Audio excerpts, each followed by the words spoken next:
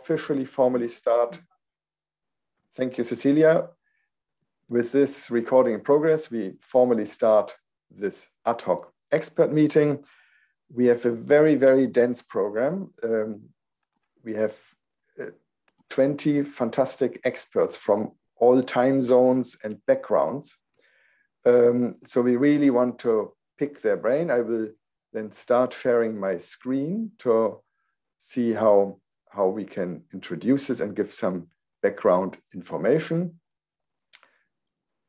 So this is the background. So I will speak right now to the PowerPoint. I hope you can all see the shared screen. It's an ad hoc expert meeting on the maritime supply chain.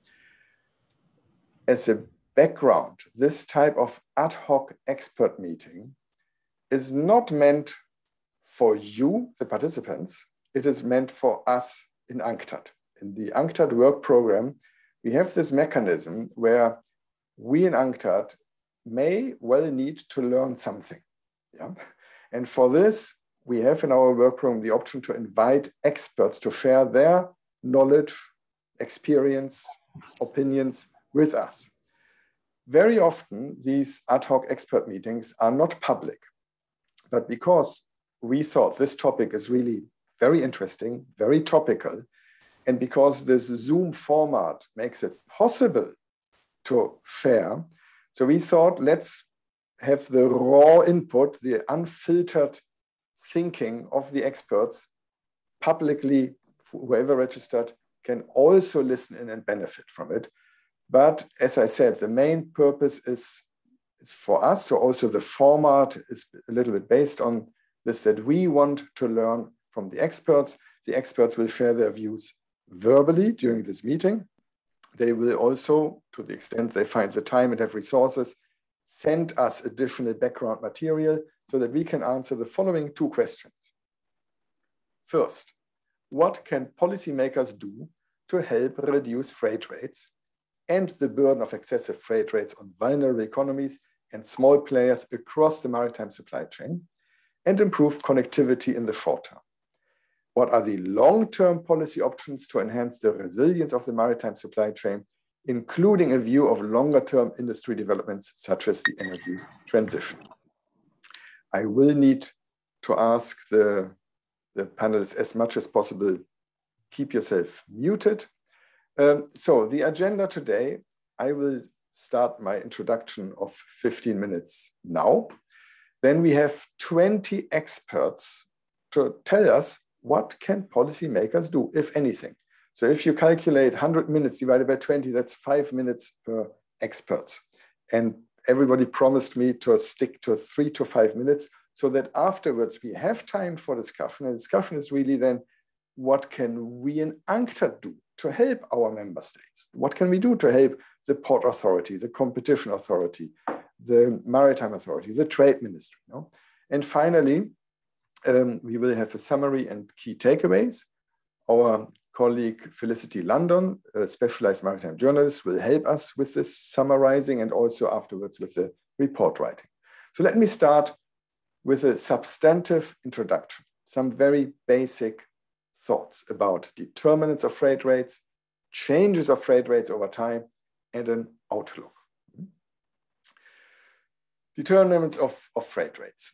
We had a special section on this in our Review of Maritime Transport 2015. There you can read more details, different determinants at a moment in time, over time. The way I like to present this is to group it into 6 key determinants.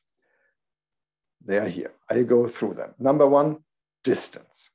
Now, here we have a cloud of dots with distances on the x-axis and a freight rate on the y-axis. And it's really a cloud of dots. Distance does not explain too much of a freight rate. This is a study we did some time ago in the Caribbean, but overall it is confirmed.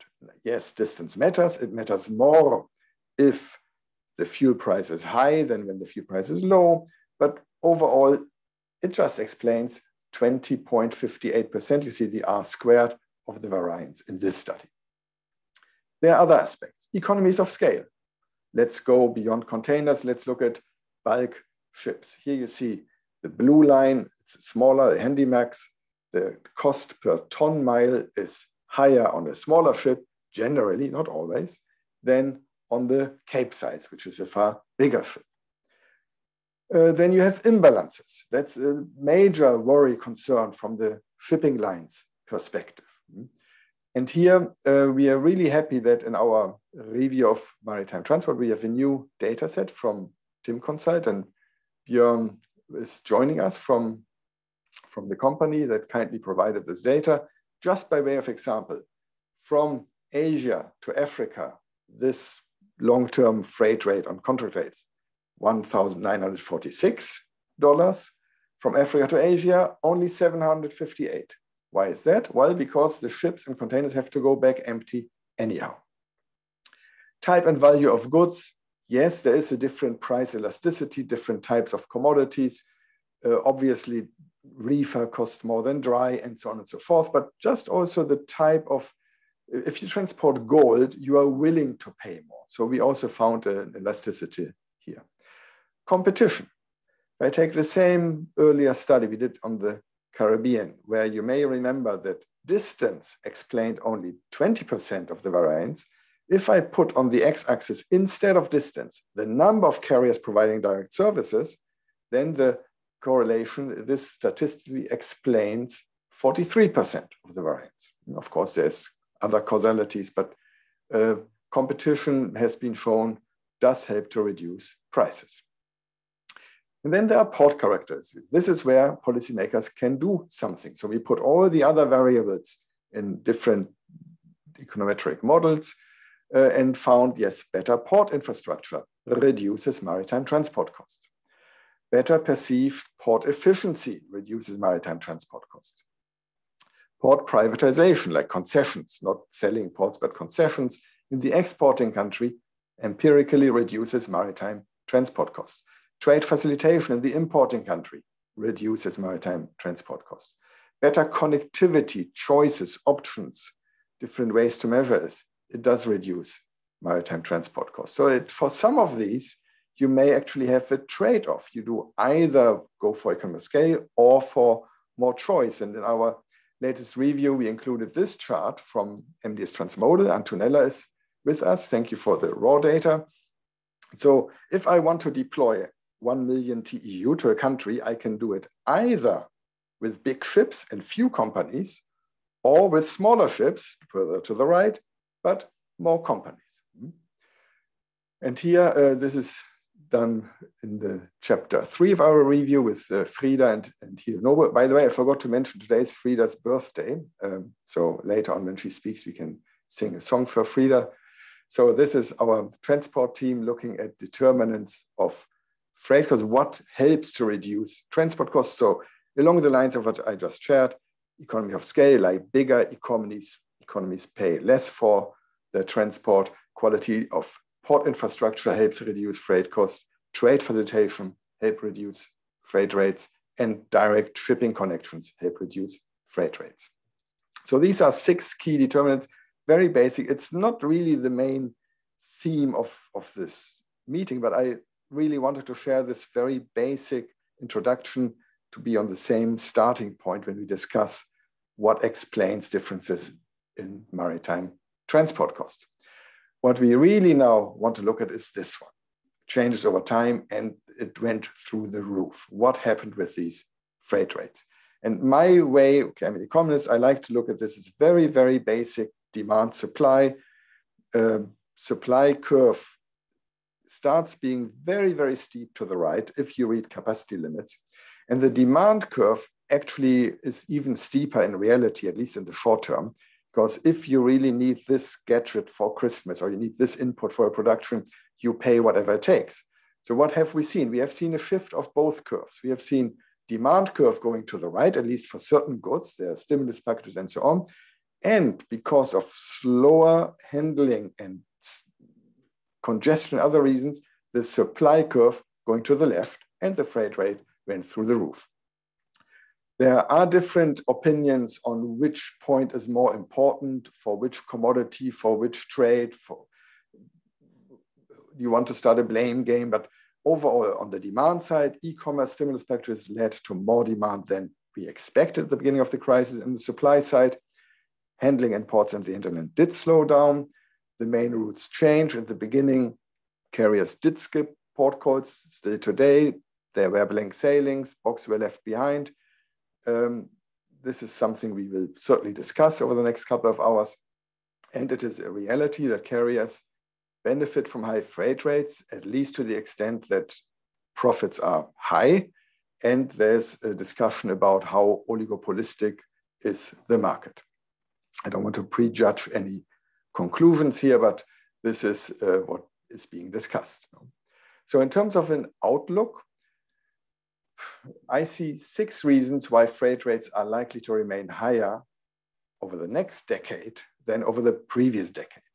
There's COVID-19, and I'm stealing here a slide from Chai Shan, Dr. Charan Suk, who is also with us from the Thai Shippers Council, who very nicely explained this in one of our webinars. COVID is still not over. But there's more. There's the longer term shipping cycle, where currently the order book is actually quite low compared to previous couple of decades. And if I were to do this chart not in tons, but in percent of the fleet, it would look even more extreme, even lower now. So ships take 2-3 years to build. So it takes time to come up with the capacity.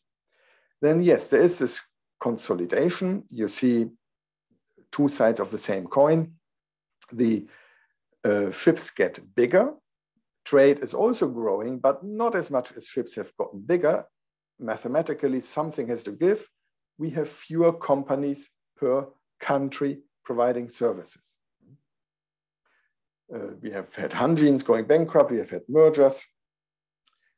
So carriers are today in a stronger negotiating position than they were 20 years ago. Is this the reason for this extreme high freight rate right now?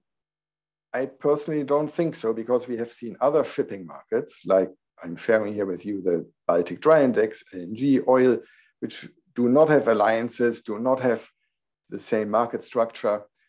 And still there too, if you need 20 ships, but you only have 19, and you have seen the demand supply curve thing, things easily go through the roof. In the longer term, there will be decarbonization.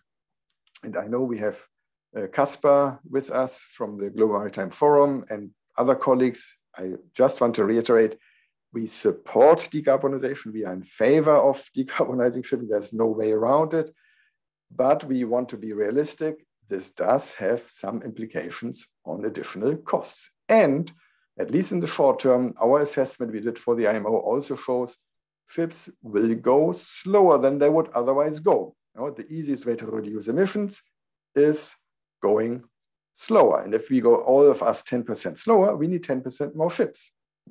Will these ships build in an uncertain environment? We don't quite know yet what energy we should invest in, what is the regulatory framework at the IMO in London. And then there's the risk premium. If we have more volatility, the provider may require a higher risk premium, and the investor, if there's more volatility, and the client. At the current situation, we have seen shippers it's not just the price, there's a shortage of available capacity, so shippers are willing to pay more. So there's some sort of risk premium. All this is bad news for prices. For example, this data is among the data most quoted in the press of our review of maritime transport. We had Financial Times, Bloomberg, everybody like the impact on consumer prices under certain assumptions, plus 1.5% for SIDS. And I hope you don't mind our acronyms. This is Small Island Developing States, 5 times stronger, this impact. And if you look at different product types, different countries, I find this also particularly interesting. Thank you, Hidenobu, for those simulations, calculations. There are two types of products that are particularly impacted. One are lower value goods. You have here like furniture, or we have rubber, plastic products, where a high freight rate quite quickly has a high share of the final price. But there are also other products which are very high value. And you would think, even if a container costs 20,000 to go from Shanghai to Los Angeles, that doesn't matter for all the iPhones that are inside the container. That's correct. But to produce that smartphone inside the container, many of the bits and pieces had to be moved beforehand. So actually there's a lot of transport inside the final price. And in the longer term, also hope to discuss a little bit, coming back to the energy transition, in the process of decarbonizing shipping, maritime transport costs will increase. New technology, new ships, maybe a carbon price, average shipping speeds will decrease. We don't know by how much or for how long. And as a result, maritime logistics costs will go up. So, question, what can we do about it? What can policymakers do about it? And here we have our fantastic list of experts. We have tried to group them somehow by groups of interest, but everybody is free to speak about everything. Within the group, then it's more or less alphabetically. We have perspective from Africa, from Asia, from Latin America. We have the shippers, the industry. So the idea is really that we, again, here are the questions we would like you, the dear experts, and really thank you very much for joining to help us answer. And I will then start with Agile. I will do stop share and will directly jump into the conversation and give the floor to Agile, please. So your 3 minutes of fame. And I will mute my microphone then.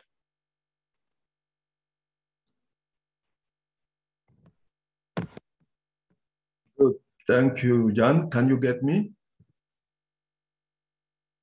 Yes, we can hear you. Thanks. Okay, good. Thank you. Thank you very much, Jan. And before starting, I would like to thank UNCTAD for this privilege. And I will especially thank you, Jan, for this opportunity to talk on the supply chain crisis following the high-level panel we got this morning on the presentation of the review of maritime transport. The report clearly outlines the dramatic increase in shipping freight rates that grew 4 to 5 times higher since last year, despite the decline observed for some months now. A surge has also been observed in surcharges and fees. The phenomenon was exacerbated with container shortage as a result of many unpredictable schedules and port calls cancellations, known as blank sailings, to many African ports, including Cameroon. So many African countries, including Cameroon, have much more been affected by blank sailings. There was some congestion, but what was the most major impact was blank sailing. One of the main reasons that can explain this situation was the reconfiguration of the shipping on east-west routes.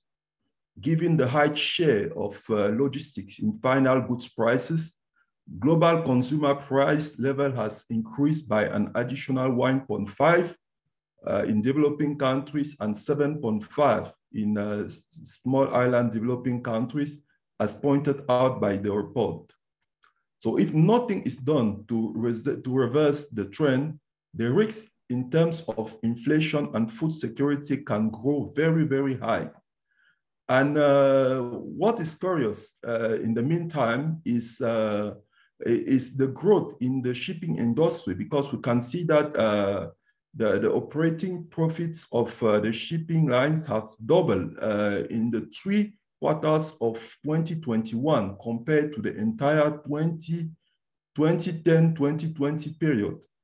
Shipping lines are said to be using the excess cash from profits and debt repayment, mergers and acquisitions, the purchase of vessels and equipment, and further investment in terminal assets. So the question, how long is it going to last? How long will the shippers suffer from this unprecedented skyrocketing freight rates, higher than those observed after the financial crisis in 2010-2011? By the end of last year, a return to normalcy was expected to mid-July. And now the world economy remains uncertain as to when this return to normalcy will happen. From a competition perspective, it's necessary to lay down a concerted approach through a frank public-private dialogue, whereby government, shipping lines, and trade stakeholders should come together to monitor settings of freight rates to better address or avoid future crises. It should be taken into account in this perspective the challenges the maritime industries is going to face in the future, namely autonomous and giant ships, decarbonization, just to name a few. This framework that can be regional or global may involve member state representatives, shipping lines, and any other stakeholders. And I think the steps taken today with UNCTAD, maybe it can be the ground. Policymakers can also keep high on their agenda a deep implementation of trade facilitation measures to ease the flow of cargoes at borders and streamline foreign trade procedures through single window, pre-arrival processing of goods, trade information portals, optimal risk management, and clearance of goods. This is what many African countries are engaged into, and the process is moving progressively. When possible, government should also support shippers by laying down soft rules for customs valuations. In Cameroon, for instance, for the purpose of custom valuation, the Minister of Finance has lowered the transport costs by 80% to avoid bankrupt and inflation. There were already many shippers that were facing some financial constraint, and these measures aims to support them and ease the removal of the clearance of cargo from ports. Much more can still be done, and we believe that in the era of EFCFTA, African governments can invest in the establishment of a regional shipping line that will contribute to enhance the connectivity of the continent and help to mitigate the potential effects of a future crisis. There are some shippers, but I don't think that's the case of Africa now. Some shippers who have engaged in chartering with shippers' own containers, but the cost of shippers' own containers for a 20 equivalent unit is 3,500. I think this is still very expensive for African shippers.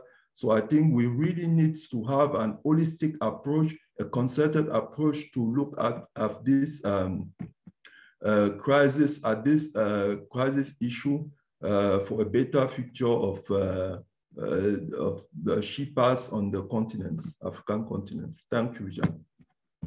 Thank you, Ajay, very much. Focus on trade facilitation solutions, on regional solutions. Not everybody in the room may know all the acronyms. You mentioned the AFCFTA, that's the African Continental Free Trade Area, which really aims at enhancing intra-regional trade in goods, but also intra-regional trade in, for example, transport services. Excellent, thanks. Next on my list is Shai Shan, who one of his slides you have already seen in my presentation. You were with us at a webinar recently about this topic. What can policymakers do? Shai Shan, you have the floor. Yeah, thank you very much, UNCTAD, and thank you, Jane, for your kind invitation me tonight. So due to the time constraint, just only 3 minutes. So I need to hit the point for the short-term solution. This is, I think the freight cost and the container circulation is a very critical issue at the moment.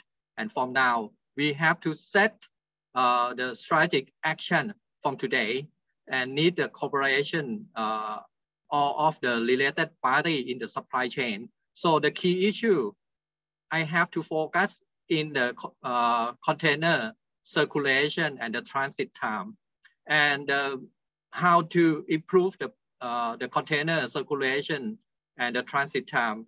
I do propose for the short term in the three strategic actions. For the first one, all the international port shall be improve their port productivities and efficiency in order not only in the port and also other land side, including the truck and to the movement, the container in and out, the container yard, in order to reduce the transit time and make the container flow have a more free flow for the containers. And once the container is clear out easily and the accessibility is very easy at the port in and out. So the second strategic action, so we have to get the collaboration between the exporter, the shippers, and the shipping liner in order to have a well planning and scheduling in order to make the proper forecasting of the container requirement in each port or in each destination. Once the forecasting, we know it might be by the service contract from now and the next year 2022, and the service contract will mention, and then the shipping liner and the shipper have a well collaboration. And the third one, so last but not least, for the strategic action in the short term, we have to make the information flow in order to understand the congestion in which port and the container circulation, how many % improvement. So the key tangible action from now, UNCTAD might be others, shall keep focusing in the percentage of the container circulation and the transit time. So this is a key tangible monitoring. This is for the short term. For the long term, so let me touch for the long term in order to make the sustainable for the future. We have to set regulatory enforcement by setting up the Fair Trade Committee. The Fair Trade Committee might be do the law and responsibility, look similar to the FMC in US. And you might get the procedure and the structure like IMO, International Maritime Organization, because IMO at the moment, they keep focusing just only technical safety and environment. They do not touch anything about the commercial term. So that's why if we setting something like the IMO, but keep focusing just only the market, the commercial term, so I think it will be help. So that's why I call, it's called the Global Maritime Organization, something like that.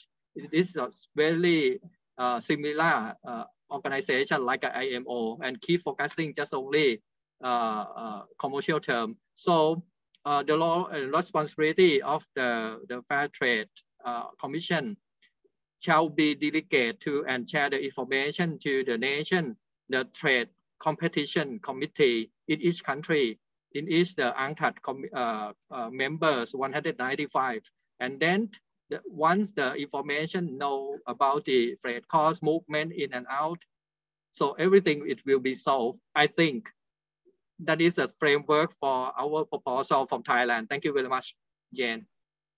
Thank you very much, Shaishan.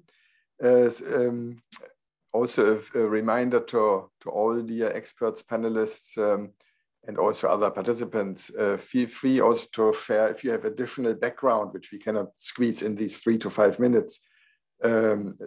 We have already received quite some inputs, background documents, ideas. So if there are more ideas than fit in those 5 minutes, send it to us also by email. Then we have next James Hockham from the Global Shippers Forum. James, what can we do to solve the crisis?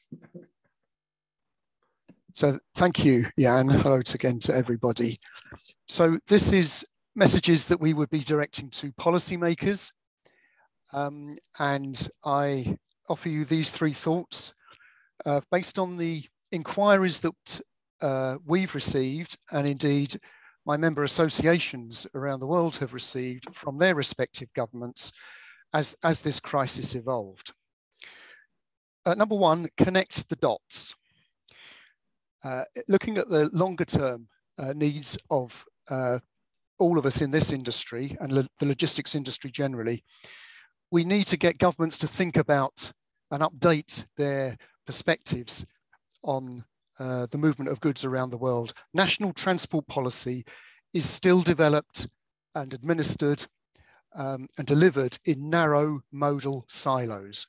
If this crisis has demonstrated anything, it is the dependency of the different modes on each other, and how as the peak of demand and flow moved through the supply chains, we moved from a shortage of capacity at sea to a shortage of capacity in the ports, and then to a shortage of capacity on inland transport. And governments need to think about the dependency of their economies, their import and export economies in those lines, rather than seeking to address issues solely in narrow modal terms. So even the European Union doesn't do this. So it's not as if anyone's starting with a particularly advanced position. But recognizing the interdependencies of the different modes and the way they connect together, I think would be a major learning for policymakers from these past few months. And likewise, having done that, we need governments, policymakers to stay close to the market, to understand it better, to stay on top of developments. As your analysis showed, Jan, this problem, these issues are not going to go away anytime soon. And I know that a lot of time has been spent by national shippers' councils, and I'm sure by other industry representatives on this call, in simply walking policymakers through the basics, getting them to understand why we're in the situation we are. Having scaled that learning curve, my second ask of them would be to stay on top of the job and continue to follow developments closely. We don't want to keep having to go back to Logistics 101 for national policymakers. My third point, perhaps rather predictably, I'm going to talk about collaboration. And I've mentioned this point before in previous statements. But again, we need to see a greater degree of interactivity between the different parties in the supply chains, and that includes government as well. And that needs to address the inherent suspicion and mistrust that is in the industry. And therefore, we still believe that key to unlocking a greater degree of collaboration would be to rethink the antitrust immunity provisions in the market, which we consider to be a cloud hanging over the industry, and which is hindering progress on this all-important aspect. So 3 points, hopefully in 3 minutes, Jan. I hope that's what you wanted. Thank you very, very much, James. And in fact, my next speaker should be Sean, but I don't see him as yet. So if he manages to connect later on, or I'm missing something, then we get him later. It would have been a perspective also from the Global Shippers Forum, but in that case from Sri Lanka. So Sean, for the time being, will have to contribute in the writing. Then we move sort of more on the supplier industry side, although sometimes one could argue if the freight forwarder is the client or the carrier. But I went within the group then alphabetically. Andrea, you are the next one on my list from FIATA. Thank you very much, Jan, and thank you very much, UNCTAD, for having FIATA here with you all today.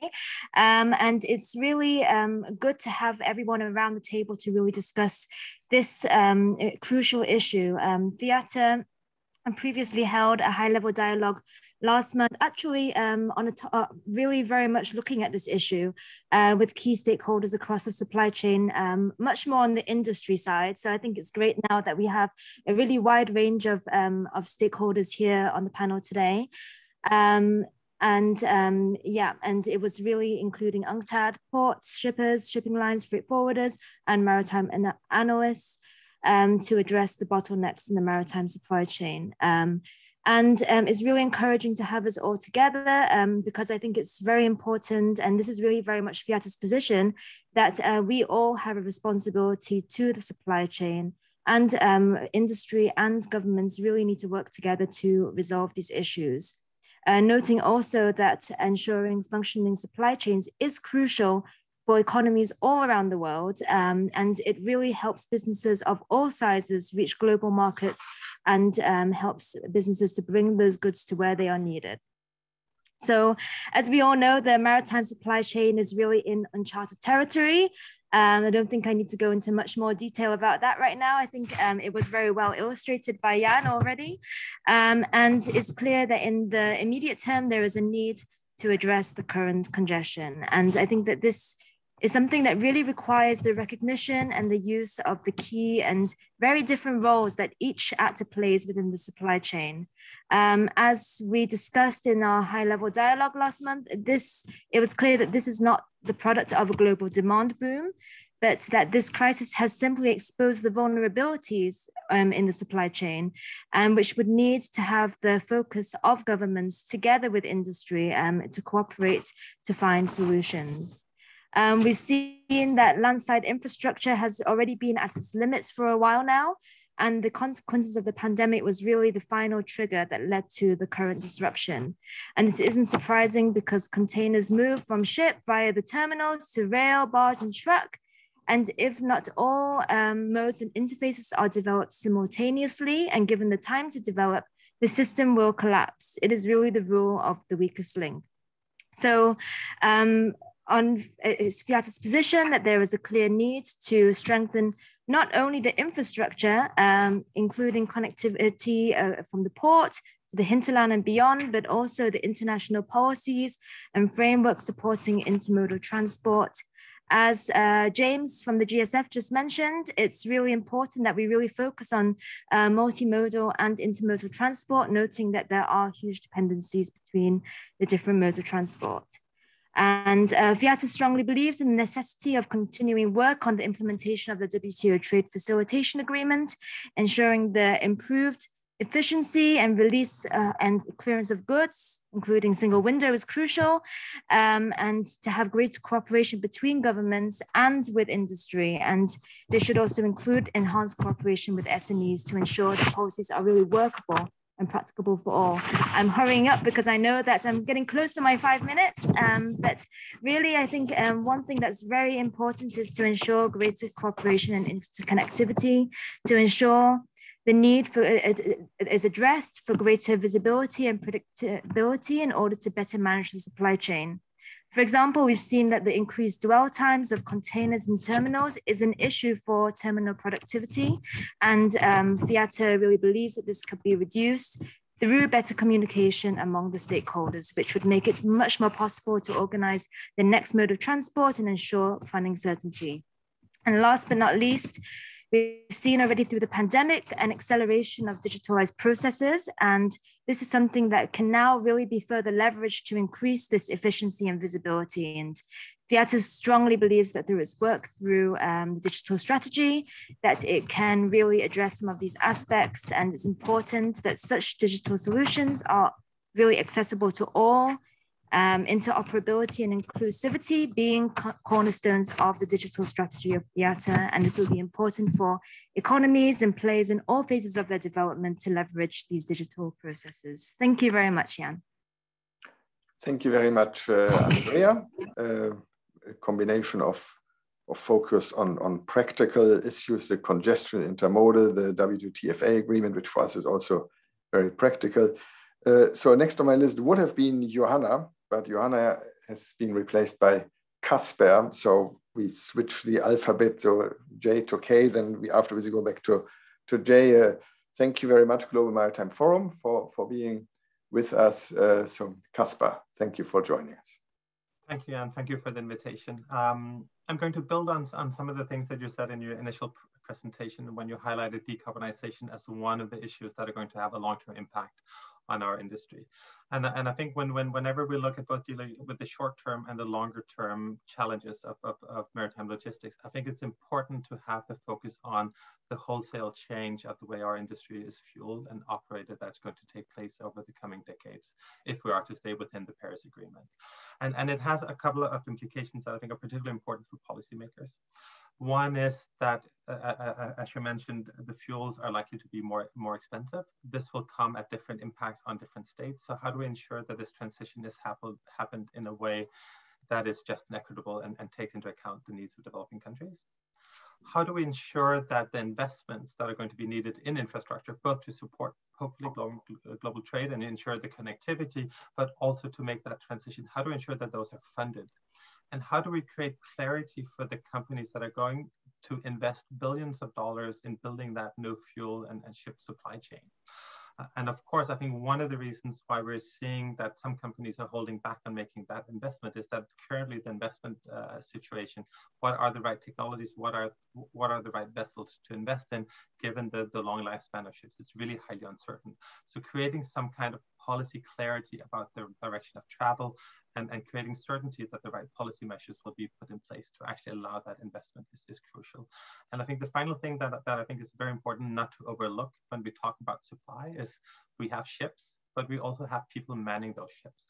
And I think one of the things that we've seen the past 2 years with the crew change crisis and now with hundreds of thousands of seafarers being impacted is if they had stopped working, the issues we're having right now are nothing compared to this. And we've seen in certain countries like the UK where the truck drivers, suddenly there was a shortage. Imagine a huge shortage of seafarers for this.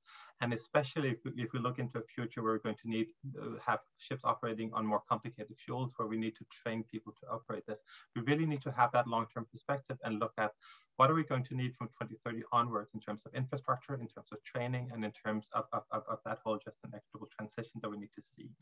And I think for policymakers, one big ask is really encourage and allow crews to change because that is important in the short term. Really treat seafarers as key workers so we can keep those chains working and we can get seafarers that want to return to their ships. I think that's something you can do short term. I think long term, really use the opportunity at the IMO to really engage in the debate on the revision of the greenhouse gas strategy. The timeline is 2023. This is the opportunity to really lay the tracks that create clarity for the industry, but also addresses some of the just and equitable transition issues. And I think one of the conversations, and we've seen proposals, and I know, at least I saw that Patrick Verhoeven is going to be speaking later from the IHPH, that has raised this opportunity. Is there an opportunity to raise funds through market-based measures that can help close the competitiveness gap, but also be invested in the infrastructure needs and create that resilience across the value chain? So I think whenever we look at planning for the long term, we need to take decarbonization into account. We need to take into account the need for policy clarity to drive investments, but also to address just and equitable transition, make sure that those countries that are disproportionately negatively impacted are compensated, because we need that to create a global regulation. So it's not an easy task, and we need all countries to help support this and really help move this debate forward, because we don't have a lot of time to waste. Thank you, Leon.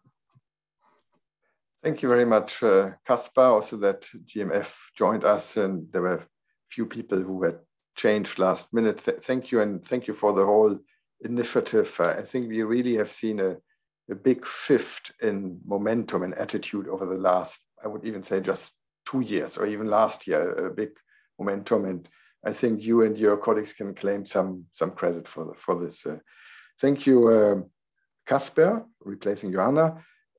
Before I give the floor to John in a minute, we have 1 or 2 participants who are listening to us. You will get the correct link in a minute. Cecilia is working on this.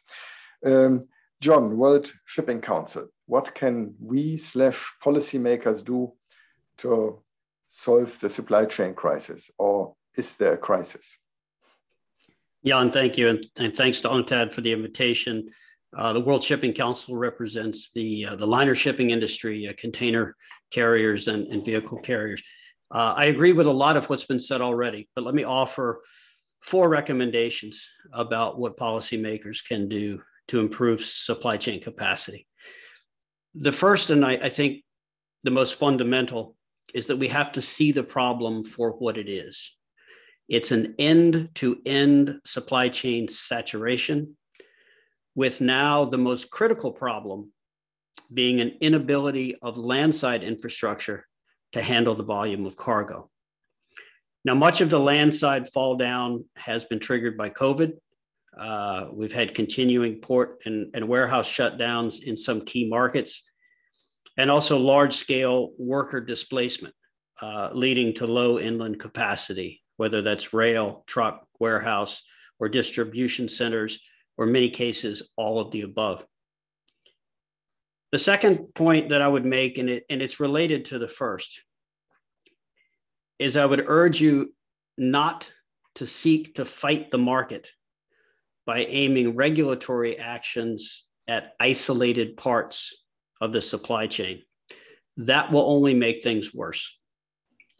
In the United States, for example, the House of Representatives made this mistake just last week when it passed a bill that would put regulators in charge of how ships are loaded and how shippers and carriers negotiate their contracts.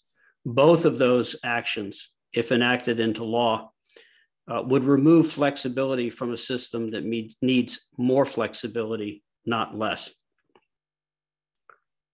Third, once you identify those problems that are the true operational bottlenecks, seek to provide additional capacity where it will do the most good.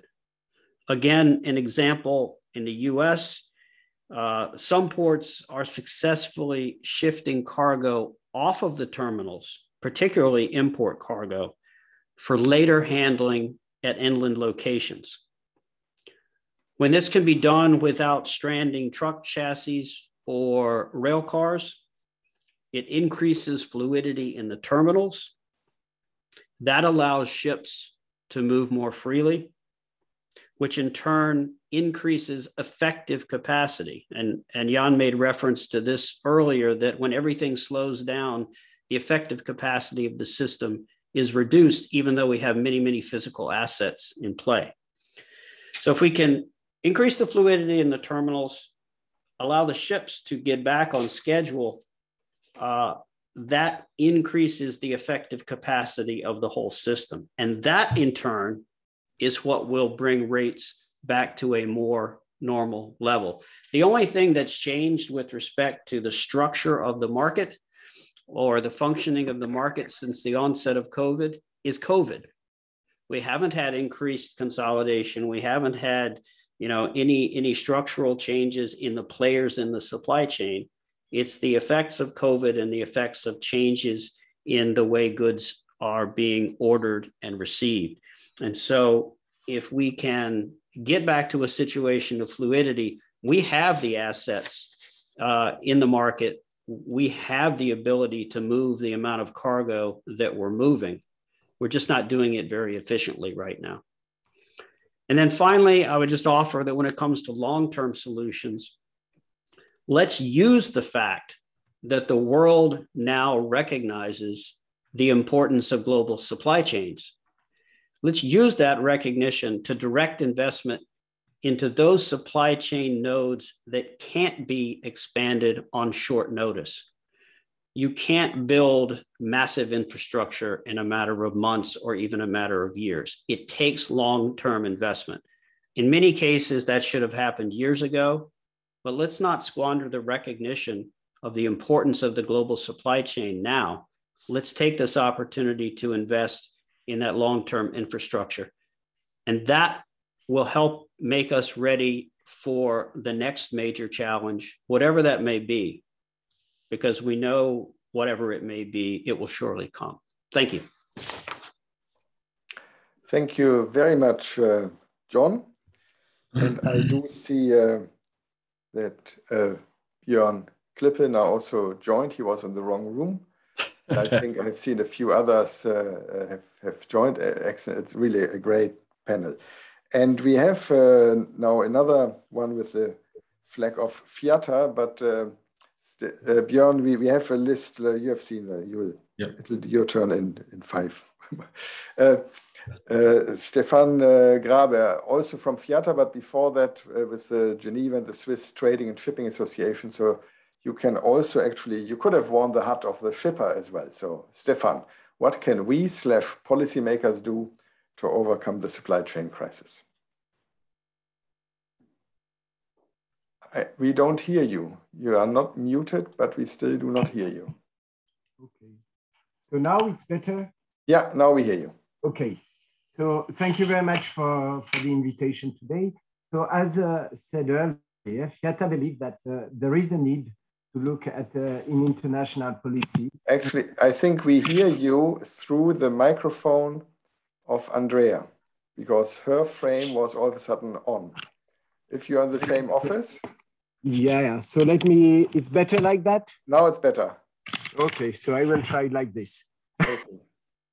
So I said that FIATA believe that there is a need to look in international policies and frameworks supporting intermodal and maritime transport, as we said before, as some of these policies seems to be not fit for purpose for the new environment. In particular, we think that it's important to strengthen the frameworks to allow for more level playing field and diversification of the actors active in the supply chain. We need to be aware that the logistic industry is composed of many SMEs with strong local footprint that plays an important role in local economies.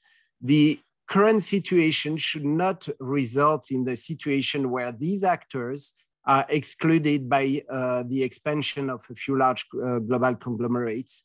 And it's absolutely essential to protect the diversity of the supply chain. And here my perspective is more a long-term perspective. If we don't want to see a further erosion of the economic fabric of developing countries. And I think that we have we said we are an unknown territory with an exceptional situation. We see that there are some profit generated out of this. And a question could be raised how these profits should be reinvested. Should it go to vertical integration or consolidation by some actors, or should it go to tackle down decarbonization? Because we know that the next challenge is, and that was mentioned before, is in front of us. Decarbonization is there. It will have a cost. It will have a huge cost. And probably some of this money would be better used for that. So some governments around the world have already shown concern today on, for example, the market competitive structure, and all actors on the supply chain should be certainly concerned to support the policymakers to adapt and enforce the regulatory frameworks that allows for inclusivity. We saw the work that is done in the US by, for example, the Federal Maritime Council. We know that US, Europe, China are key in matter, and international organizations should work closely with those policymakers together with the private sector. As we said before, we should have really a collaboration of all the actors in order to find a balanced approach to this issue, and this includes also decarbonization, and ensure economic welfare for all stakeholders and not only a few.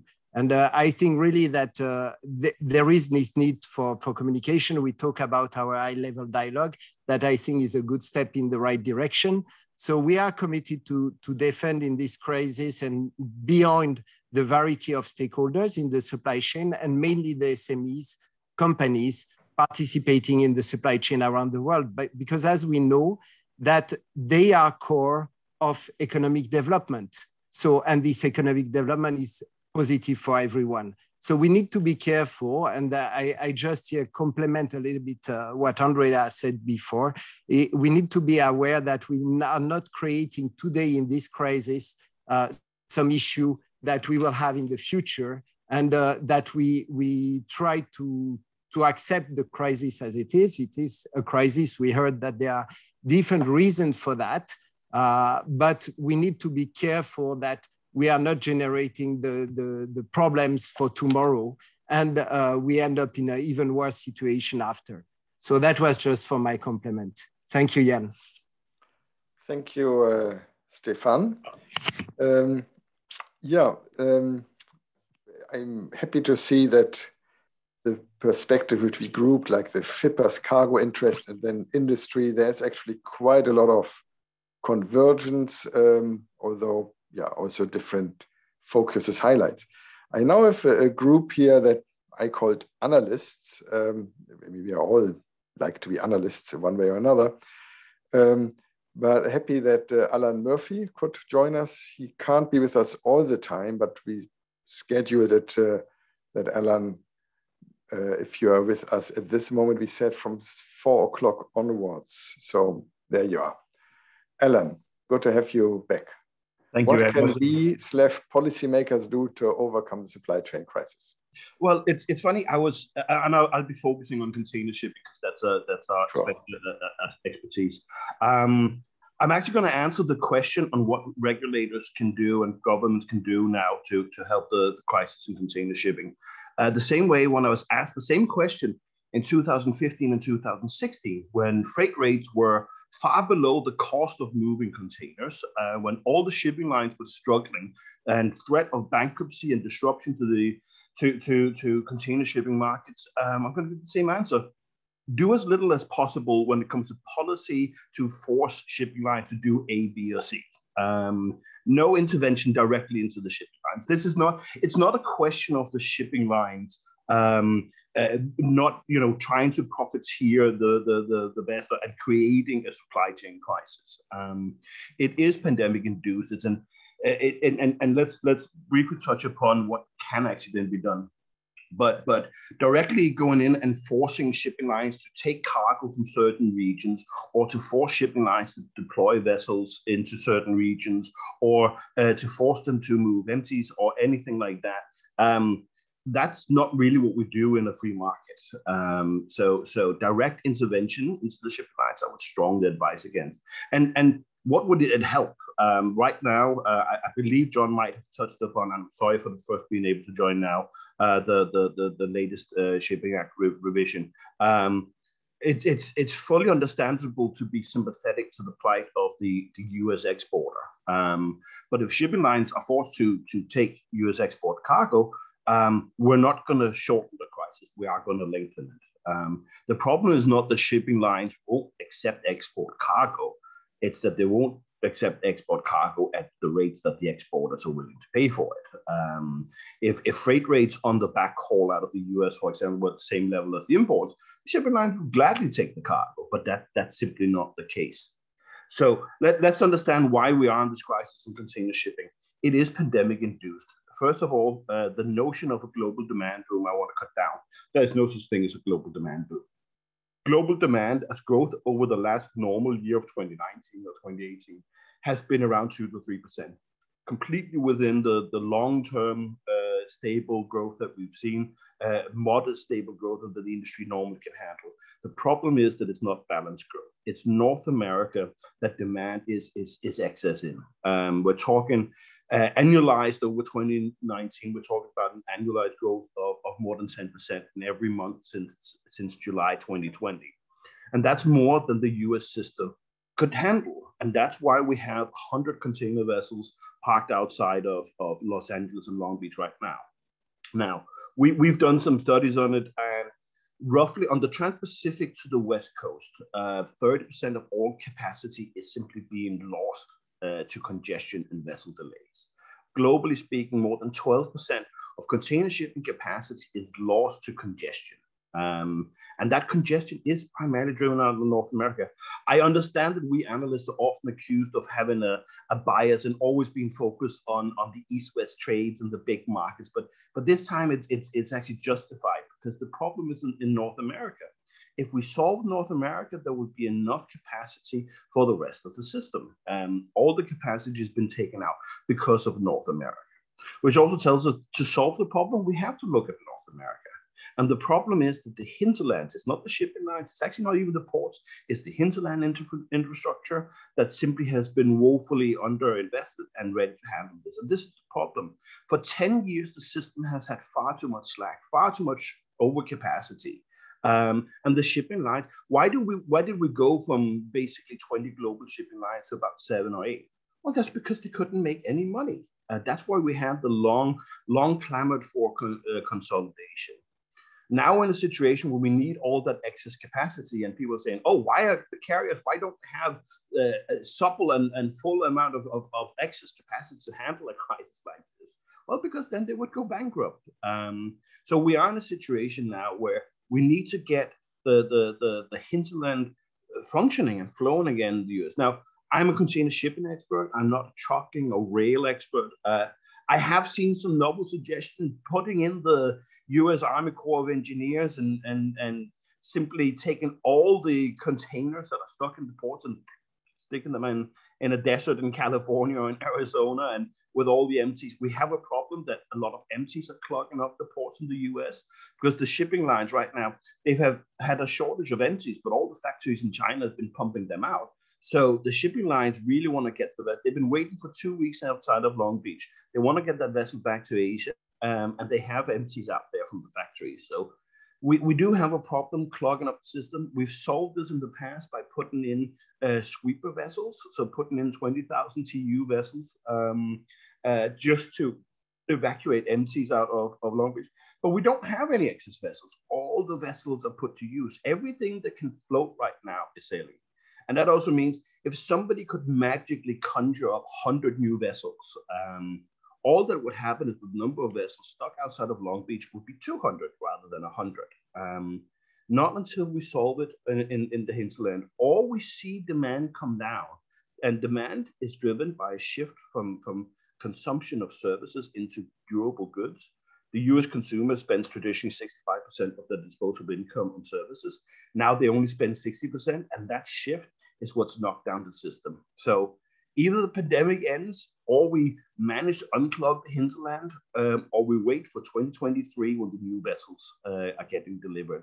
There's no easy solutions here, I'm afraid. Thank you very much, Alan. What a pity. Why did I invite you? No easy solutions. But then that's part of the deal, to have the realistic. Thanks so much for joining us. And I think you missed some of the early interventions, but what you said goes in line with what some others had also said, like John and others. Antonella, you have seen some of your data abused by us. Thank you for this collaboration, and happy to have you with us. You also work with the Global Shippers Forum. You help them to assess the situation. So what can we / policymakers do to solve the supply chain crisis? Okay, yes, thank you very much for the invitation, Jan, and for the opportunity. Okay, so I think that blaming the pandemic and say that this is due to the pandemic is a little bit unfair and a little bit misleading as well, in the sense that if the pandemic has done something, is highlighting the difficulty and the challenging that is tested, in other terms, the resilience of the industry, and the challenging difficulty that the industry would have faced at some point anyway, because the industry in such a form now that is not resilient. And it's not undeniable that the major change in the industry has been the consolidation. Okay, I'm not here to say that the consolidation is the cause, and I'm not even here to say that a more fragmented market would have addressed the situation more, better. And it's not even the point. The point is, what the COVID has done is highlighted the fragility of the industry. Of course, I don't have the magic solution like Alan. I don't know if and what in one action policymaker can do to solve all the problems. What I think is important for the regulatory to do is monitoring the industry. Okay, intervention from the regulatory authority might remove flexibility, but I think that at some point they have a duty to do it if there is a disproportion of advantage and disadvantage that the players are experiencing. And I'm thinking about 2 points mainly. One is price and the effect that this is having on inflation, and the other is connectivity. I mean, you cannot stay back and say this is market force. There is a duty. There is something that the regulatory should do, at least monitoring the situation, and then the intervention, of course, is up to them. I'm not a policymaker advisor. I'm not here to say what they should do. What I'm here to say is that a good monitoring system is important. And some of this is what, as Jan was alluding to, we in MDST, with the Global Shipper Forum, putting together we are putting together 8 KPIs, and with the massive thanks to Olaf, that I know is in the room, and to Jan as well, that we have some collaboration there for the quarterly review. So what we think is important to highlight is how the market is evolving, and if there is an hint that there is some disproportion, again, cost and advantage amongst the party, I think there is a duty here. We cannot not intervene. And just for those who are not familiar with the quarterly review, what we suggest, and I'm happy to do this for more, in a stronger collaboration with Jan or its members, is looking at demand, the way demand is evolving, the way supply is evolving, and how the two merge together, and how the competitiveness is evolving. And this is a job that we do with Olaf. How the port connectivity is evolving, and this is a job that we do with Jan, and how the CO2 emission per TU is changing over time. And these are a few of the indicators that we have. So if anything, and this concretely is not just a nice intention, this is what we do, and happy to do more in more detail with UNCTAD, is monitoring the industry. So this is a simple intervention. I'm sorry, I don't have the magic answer. But happy to do something in real terms. Small, but something. Thank you very much, Antonella. And we are still with analysts and move now to Ashok from America. What is your assessment? And we have heard some focus on what is happening, especially in the United States. What can policymakers in the US or globally or elsewhere do to solve the crisis? Ashok, you have the floor. Yeah, first of all, thank you, and an absolute privilege to participate and contribute to this UNCTAD forum. For the advantage of the audience, is it possible for me to put up 2 or 3 slides on the screen, Jan? You can do this if this helps you to stay within your 3 to 5 minutes. Yes, the share screen should work. Go ahead. I would try and do that. So can you all see that at all? Yeah. Okay. All right. So the reason why I'm doing this, of course, is for the sake of time and the fact that we don't have much of time here. And so, to answer both your questions, I have put 2 slides for each. And so let me go to the first one. What can policymakers do to help reduce freight rates? Well, a solution to the hitherto unsustainable logistics cost lies pretty much with the stakeholders, regulators, and sovereign nations that govern ports. It is fairly evident that the economic health of nations in an increasingly globalized and integrated world that we see today cannot be imagined without the physical well-being of all its people. The world is clearly not having a united response to global vaccination mechanisms that will disrupt and delay any recovery that may be short-lived and regional at best.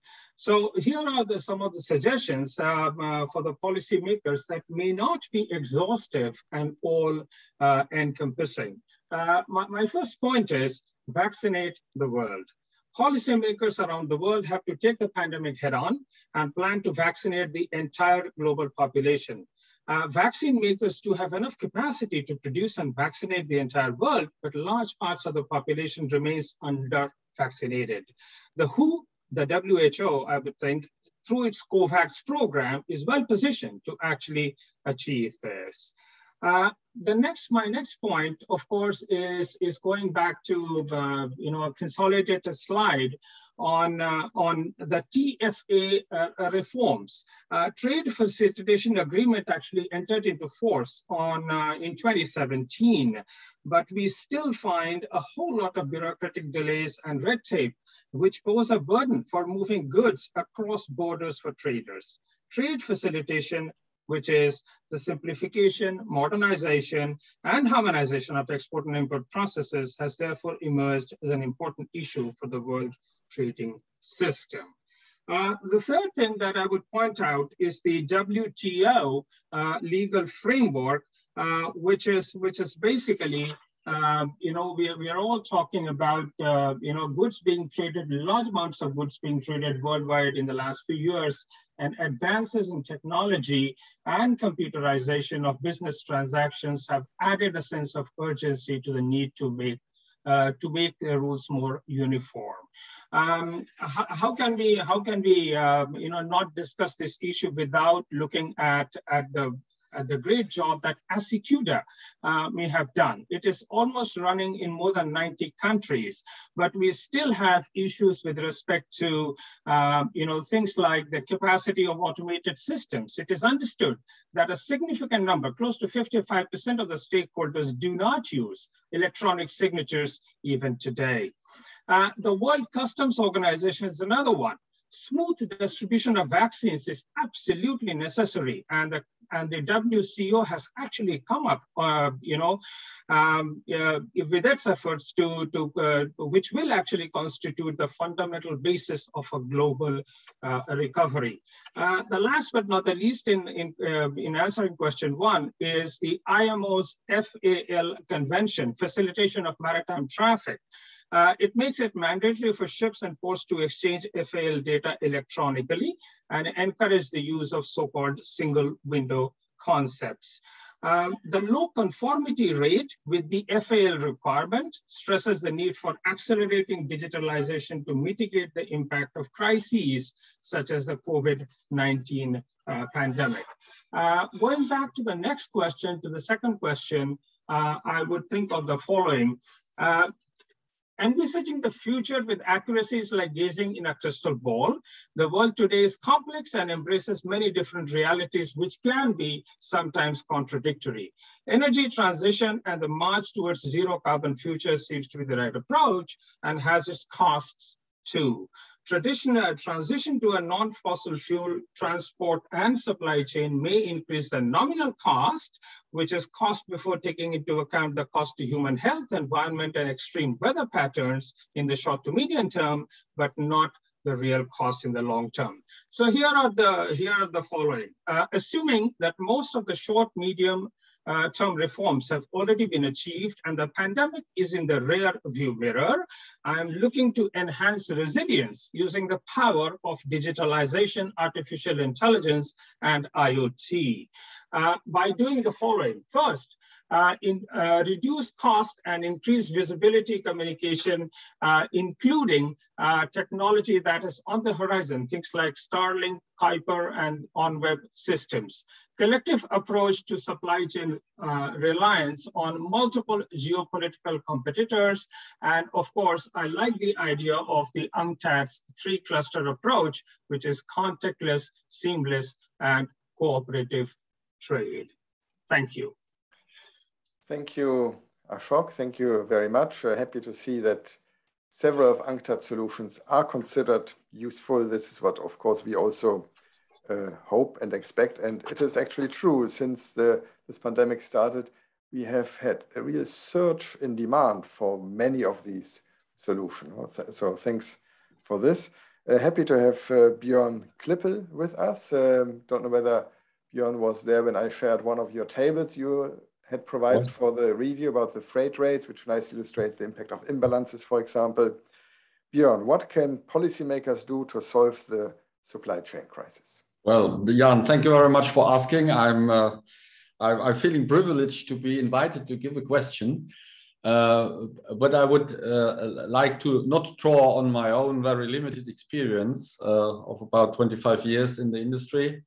I took a different path to serve this splendid audience. A word to our background: I'm representing as a founder and long-time managing director and owner Tim Consult, since a couple of years, called Transporion Market Intelligence, because I sold my company to Transporion, one of the leading providers of connectivity and visibility in the transportation space, and we are serving shippers at the end of the day. So I think John Butler, say, approached it from an association standpoint. The job of my team for 20 years now is to do, or was, benchmarking, market intelligence providing, and the supporting of tenders. We are serving about 100 big world-class companies, on average moving 100,000 TEU, each of them procuring these services, and the mother company, Transporion, is supporting as one of their activities tenders by their software systems. And in the ocean space alone, the teams are running and supporting more than 4,000 ocean-related tenders a year. What I want to say is we have a kind of an intimate servicing relationship to a number of customers, and I took liberty, besides what we are regularly exchanging with them in support of their tendering and learning their concerns, particularly in the crisis, as you can well imagine, I took liberty in inviting some of their comments, passing the straightforward questions of Jan to them, and inviting big automotive companies, FMCG, say, you as the decision maker responsible for running global supply chains, for buying services, particularly ocean related, what is your view of what should we ask the policymakers to consider, or also following John's advice to not consider? And I like to structure it in the two, say, questions, short-term side of it and mid and long-term side of it. I mean, the short-term can be easily answered. I don't need to outline again the reasons why we are in the current troubles called the maritime crisis. They are all known to us. On the short-term side, I think all of our customers in unison say we cannot think of any directive or regulatory action that can really contribute to solving the problems. I mean, there are market forces at play, yes, in an unprecedented form, and the service and rate consequences are also new to everybody in that industry. I'm speaking container shipping in particular. None of these big companies really thinks of policymakers can be a help short term. Yes, second point, there was a call for action from some to the competition authorities, complaining about misuse of market power, perhaps even alluring to collusion somewhere. But I think we did not see regulators taking action, and as long as no substance is available, there will be none. So also the majority of our customers don't see a solution on that side, and eventually, of course, they are very much in favor of governments encouraging their operators, their ports, etc., to be more flexible, to create capacity by 24/7 operations, and that it took more than a year down the crisis before some American ports, which are choke points, as we all know, to really go over to a more sustained, a more permanent operating mode, is of course something that everybody supports. But in order to sum up, on the short-term side of the game, our big customers, our big shippers, all of them are not seeing any effective means for a policymaker to intervene and to help solve the problem. There are market forces at play, and the speakers before me made that totally clear. There is absolute consensus here. Now, if we move mid and long term, and mid and long term it is, because whatever policy can do takes time to have impact. The question was, what are the anticipated risks, shortcomings to the supply chains in the future? And again, they see it very much in the same line. First of all, ports and hinterland. Secondly, say the human factor is still of very large importance in supply chains, manual work, manual processes, and people can get ill or locked out, locked down, computers not so much.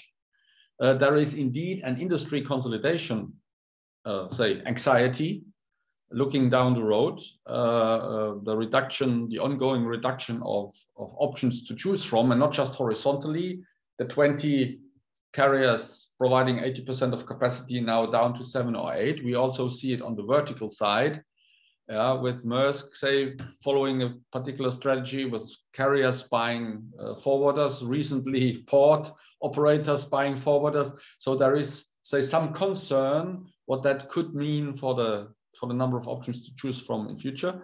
And last but not least, the question of there will be one more crisis, one more pandemic coming in the future. Can we be sure, we, the shippers, depending on a well-working supply network, that policymakers around the world have taken the proper learnings? I mean, yes, I'm German, and we used to be very proud on a very straightforward, stringent, and effective government. If I look at wave 4 and the conversations about wave 5 possibly coming, I'm not sure that all policymakers have heard the bang. Now, what does that mean? Björn, Yes? Björn, I'm looking at my watch, and give me one more minute, please. You had prepared some really nice slides, and in order to be quicker, you did not use them. Go ahead.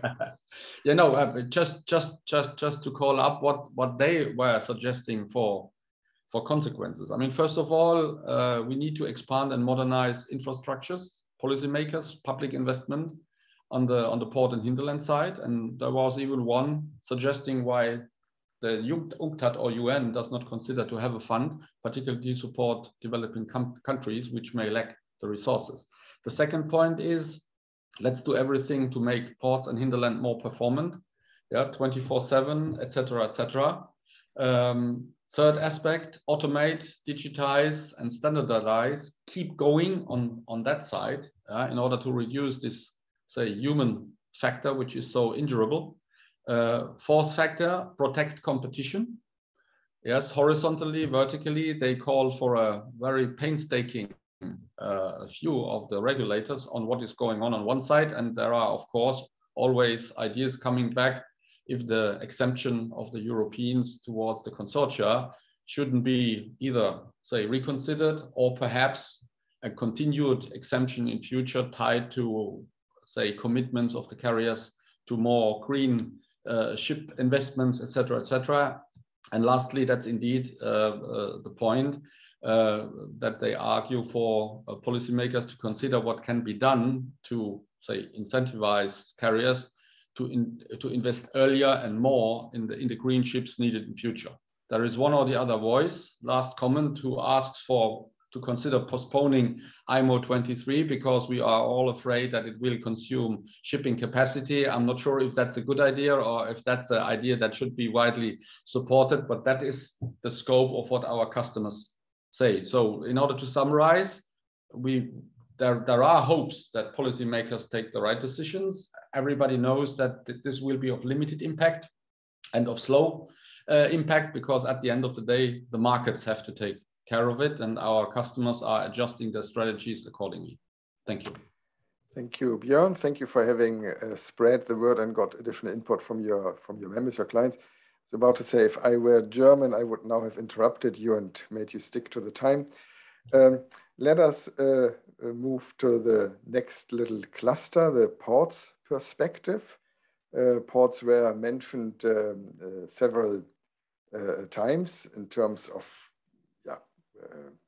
congestion and places where improvements can be made. Now we have among us Ben van Scherpenzeel from the International Task Force Port Co-optimization. I think you have some specific solutions, Ben, where I saw you earlier, but now I don't see. Where's Ben gone? Okay, I blame Björn for having frightened away Ben. If Ben comes back, maybe we need to let him in again, or there's other ways to... No, Jan, I think Ben said that he has to rush for another meeting. Okay. At 5 p.m. Okay.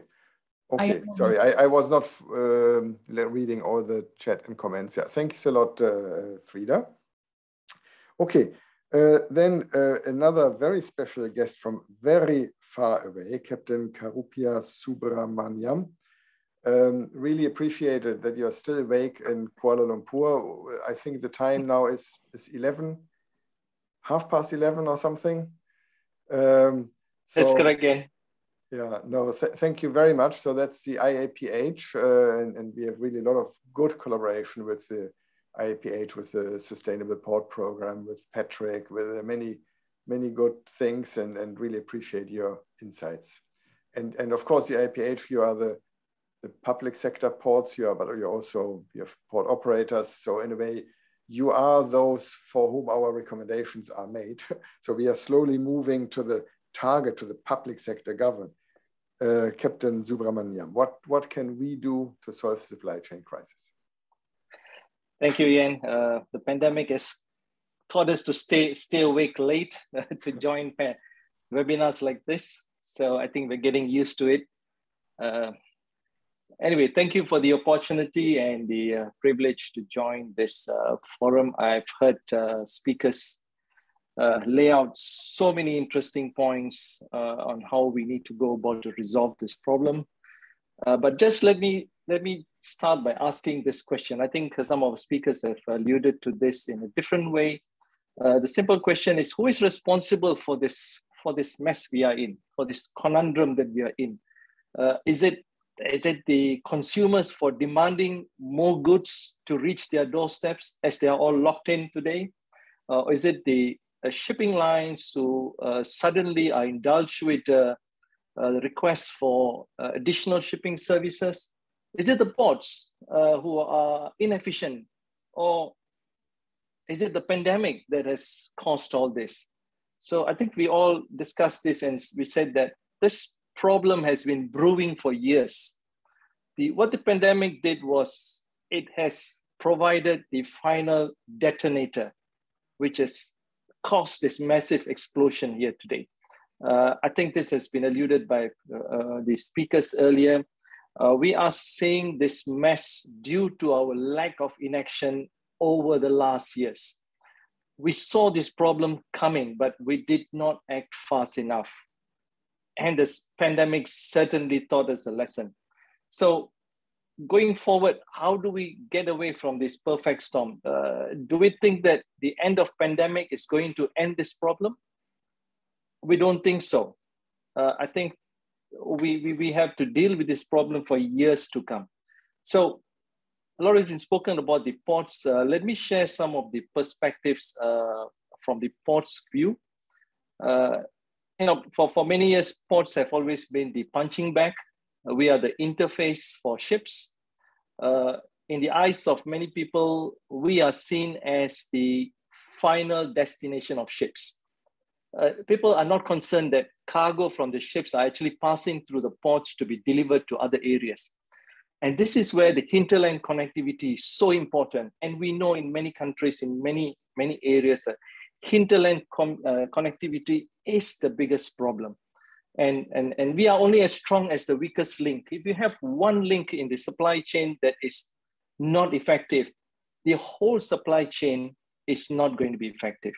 So we have seen all these things coming together now, and what the ports can do going forward is, I think we need to change the way we are doing things in the port. I think we need to go back to the fact that many countries do not have a proper facilitator for the maritime and logistics industry. Who is going to take this role? Is it the Ministry of Transport? Is it the Ministry of Trade? Or is it, who is going to take this? So we've seen that over the years, the best model is to get ports to be the facilitator. Of course, we can't control everything. We don't have everything under our control, but the ports apparently is in the best position to do this. As a trade facilitator, we would in a better position to coordinate with, first of all, the clearing agencies in the port. We got to clear not just goods, we need to clear ships as well. The ships coming in late, anchoring outside, waiting for clearance, they're already wasting 1 hour, 2 hours of productive time at berth. Cargo reaches the terminal, it takes customs, it takes the government agencies hours, if not days, to clear those goods. Who is going to coordinate all this? So I think this is where the role of the port has suddenly become more evident. And this is why I think many ports are now moving towards this role as a trade facilitator within the supply chain ecosystem. And as what Ashok earlier mentioned, some of the concepts that we're looking at is even in the FAL convention, how do we clear ships fast? We need to have single window systems, port community systems, so that information and data can be shared at a press of a button, not just to one or two parties, to various parties simultaneously. And this is going to save a lot of time. And going forward, we need to link up with all our other players outside the port, the transporters, the warehouse operators, the manufacturers, the freight agents, custom brokers, shipping agents. Somebody has to do this. So it's about time the ports now own up and we are going to do this now. The other area is, of course, we spoke about this earlier, infrastructure in ports. Did ports prepare themselves for this problem that we are having now? Did we provide enough infrastructure? 2 years ago, we didn't have this problem.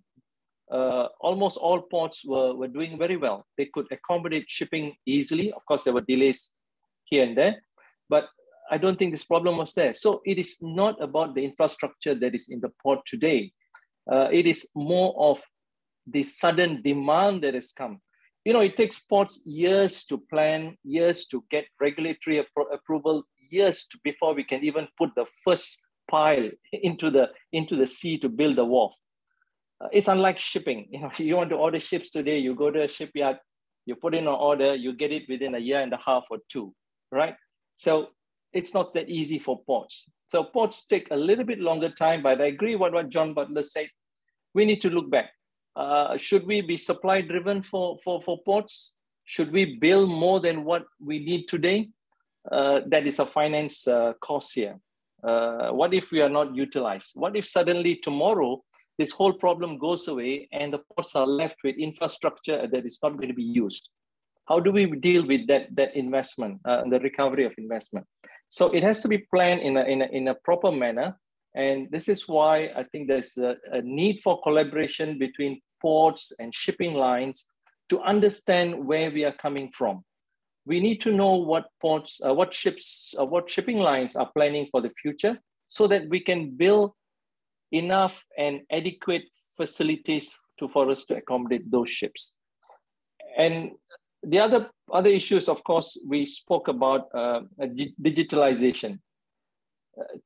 This has helped the logistics sector in a certain way. We are one of those industries that are doing better than many other industries today. The port and logistics and shipping industry, because of our investment into digitalization, we are able to move forward. We are able to keep our ports open. We are able to keep our ships running. But we can do more. So there's a lot of investment now by ports into data or the digitalization systems that will assist in digitalization, sharing of data. And the other thing, of course, is how do we make ourselves resilient for the future? Have we learned lessons from the pandemic here? So I think this is where the policymakers have to come together to have clear policies going forward, that the ports are in a proper position to deal with similar disruptions in the future. We're talking about earlier disruptions was more into decarbonization and energy efficiency and so on. But the pandemic is a different sort of disruption. We can't even go down on the ground. Ports were operating at 50% capacity. That is why cargo was bunching up in the ports. Manufacturers were shut down. They couldn't take delivery of raw materials. They couldn't deliver their finished products to the ports. And when they did, the ships were not calling and the cargo was piling up in the ports. So we need to have proper policies to deal with this kind of disruptions. And this is where the policymakers have to put their heads together and come up with clear and simple policies that are consistent for implementation. Yeah, and I hope I've not gone past my time. I think I'll stop there. 30 seconds. It's a practical side of my approach. That's the idea. I would like to share this with all of you. Thank you very much for the opportunity. Yeah. No, thank you very much. Much appreciated. And I think that I'm quite happy, but I'm biased with the sequence we have. So we move to the ports, and now we have 6 more experts, stakeholders who are really at the end for whom we are doing this, like the public sector, government, international organizations, regional organizations. So we have FAO, we have National Competition Authority, we have World Bank, OECD ITF, ECLAC, and Association of Caribbean States. I understand, Ricardo, you said you will have to leave soon. So if you promise to speak only 4 minutes, I can jump the alphabetical order, and Ricardo will then have the floor first before I then give it to Dennis and then Eduardo. Ricardo from ECLAC, where I spent 7 fantastic years, long ago. Okay. I will do my best, surely. Okay, this is a fact. Freight rates have risen exponentially, reaching historically high levels. But this is the current issue, yeah? This is the issue that mark this time. Then, why the behavior of freight rates? It is related to the pandemic. Yeah, sure, but a lot of things more. The pandemic has thrown the entire supply chain into turmoil, but in my opinion, and in the opinion of my team, explanations are partial. Yeah? Those significant disruptions cannot be attributed to a single cause, but are the result of the interaction of several. Both consequences and causes of disruptions are related to congestion in port terminals, shortage of warehouses, lack of workforce in terminals, shortage of drivers in the logistics chains, and a long list of causes or consequences. Yeah? And this mix of, for instance, the Suez Canal closure or temporary closures of Chinese terminals, Chinese factories, etc. Yeah, but this is a mix of consequences and causes. And this mix is in the inception of a vicious circle. Yeah? In other words, we have a sum of problems, but all together. Then this occurred due to a series of factors, but let me say that there is some confusion among causes and consequences. For instance, the imbalance, the famous imbalance, the imbalance exists from the very startup of the container itself.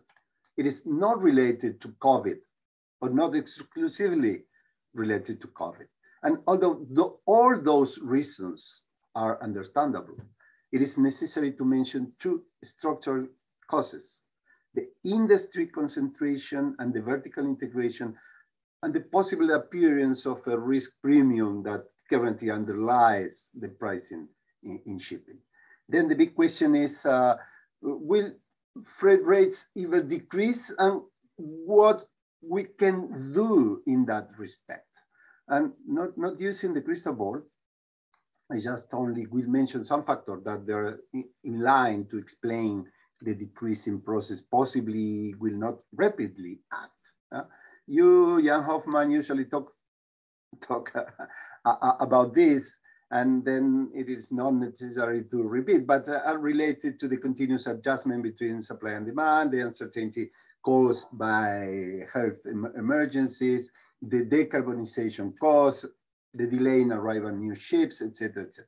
But to get the question, let me say that in my opinion, the main issue to be concentrated about, yeah, the container maritime transport is a market with many special characteristics, blah, blah, blah about the characteristics of this market. But finally, it is a market which emits some possible oligopolistic signals. Then what can we do? Ask any economist, but the response is only one, is to regulate.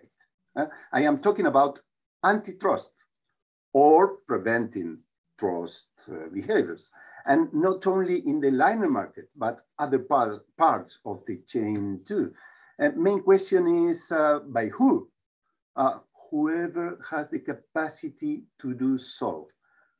Hardly, obviously, the small economies. The right path, in my opinion, is the adoption of common policies at the regional level, as is possibly the case in Europe. Then, in our opinion, regional cooperation is the key. Thank you. Thank you, Ricardo. The regional perspective, very much what we worked on within Latin America and actually trying to learn maybe from European Union. Good, we have 5 more public sector. Dennis, from the Food and Agricultural Organization, what can you do to overcome the supply chain crisis for food supplies, for example? Thanks, Jan, and welcome here from Rome. Thank you very much for inviting us. As you can see in my background, I am here mostly speaking on behalf of the Agricultural Market Information System, which is hosted by FAO. So of course it is a bit influenced also what FAO might think. But I think in this context, it's actually better that I speak on behalf of AMIS. I've prepared actually also a couple of slides, given, of course, the time constraints, but also how the discussion went. I realized that it actually would be of no use to go through these slides. So I completely revamped what I'm going to tell you now. I hope this is going to work out. I will have to move away a little bit from just focusing on trade. I'm not an expert on the shipping industry, as all the other speakers were. We're not closely monitoring the freight market, but it's of course one thing that we are looking at for what we are mostly interested in, which is that global food trade is happening uninterrupted, and those that need food get the food that they want. The Agricultural Market Information System, for those who may have never heard of it, was launched exactly 10 years ago by the G20 Ministers of Agriculture, based on the experiences of the 2007-2008 food price crisis. And AMIS, in a nutshell, is basically there to prevent such a crisis from happening again. So we as well are looking very closely on prices, and if they surge, of course, that is always a warning symbol. Whether or not we will then call it a crisis, like you seem to be quite comfortable now in doing for the freight market, is a different question. Food prices have also come up quite a bit. There is strong demand on agricultural commodities. Maybe stronger in some countries, and they're really driving the market. But it is, at the end of the day, market development, supply and demand.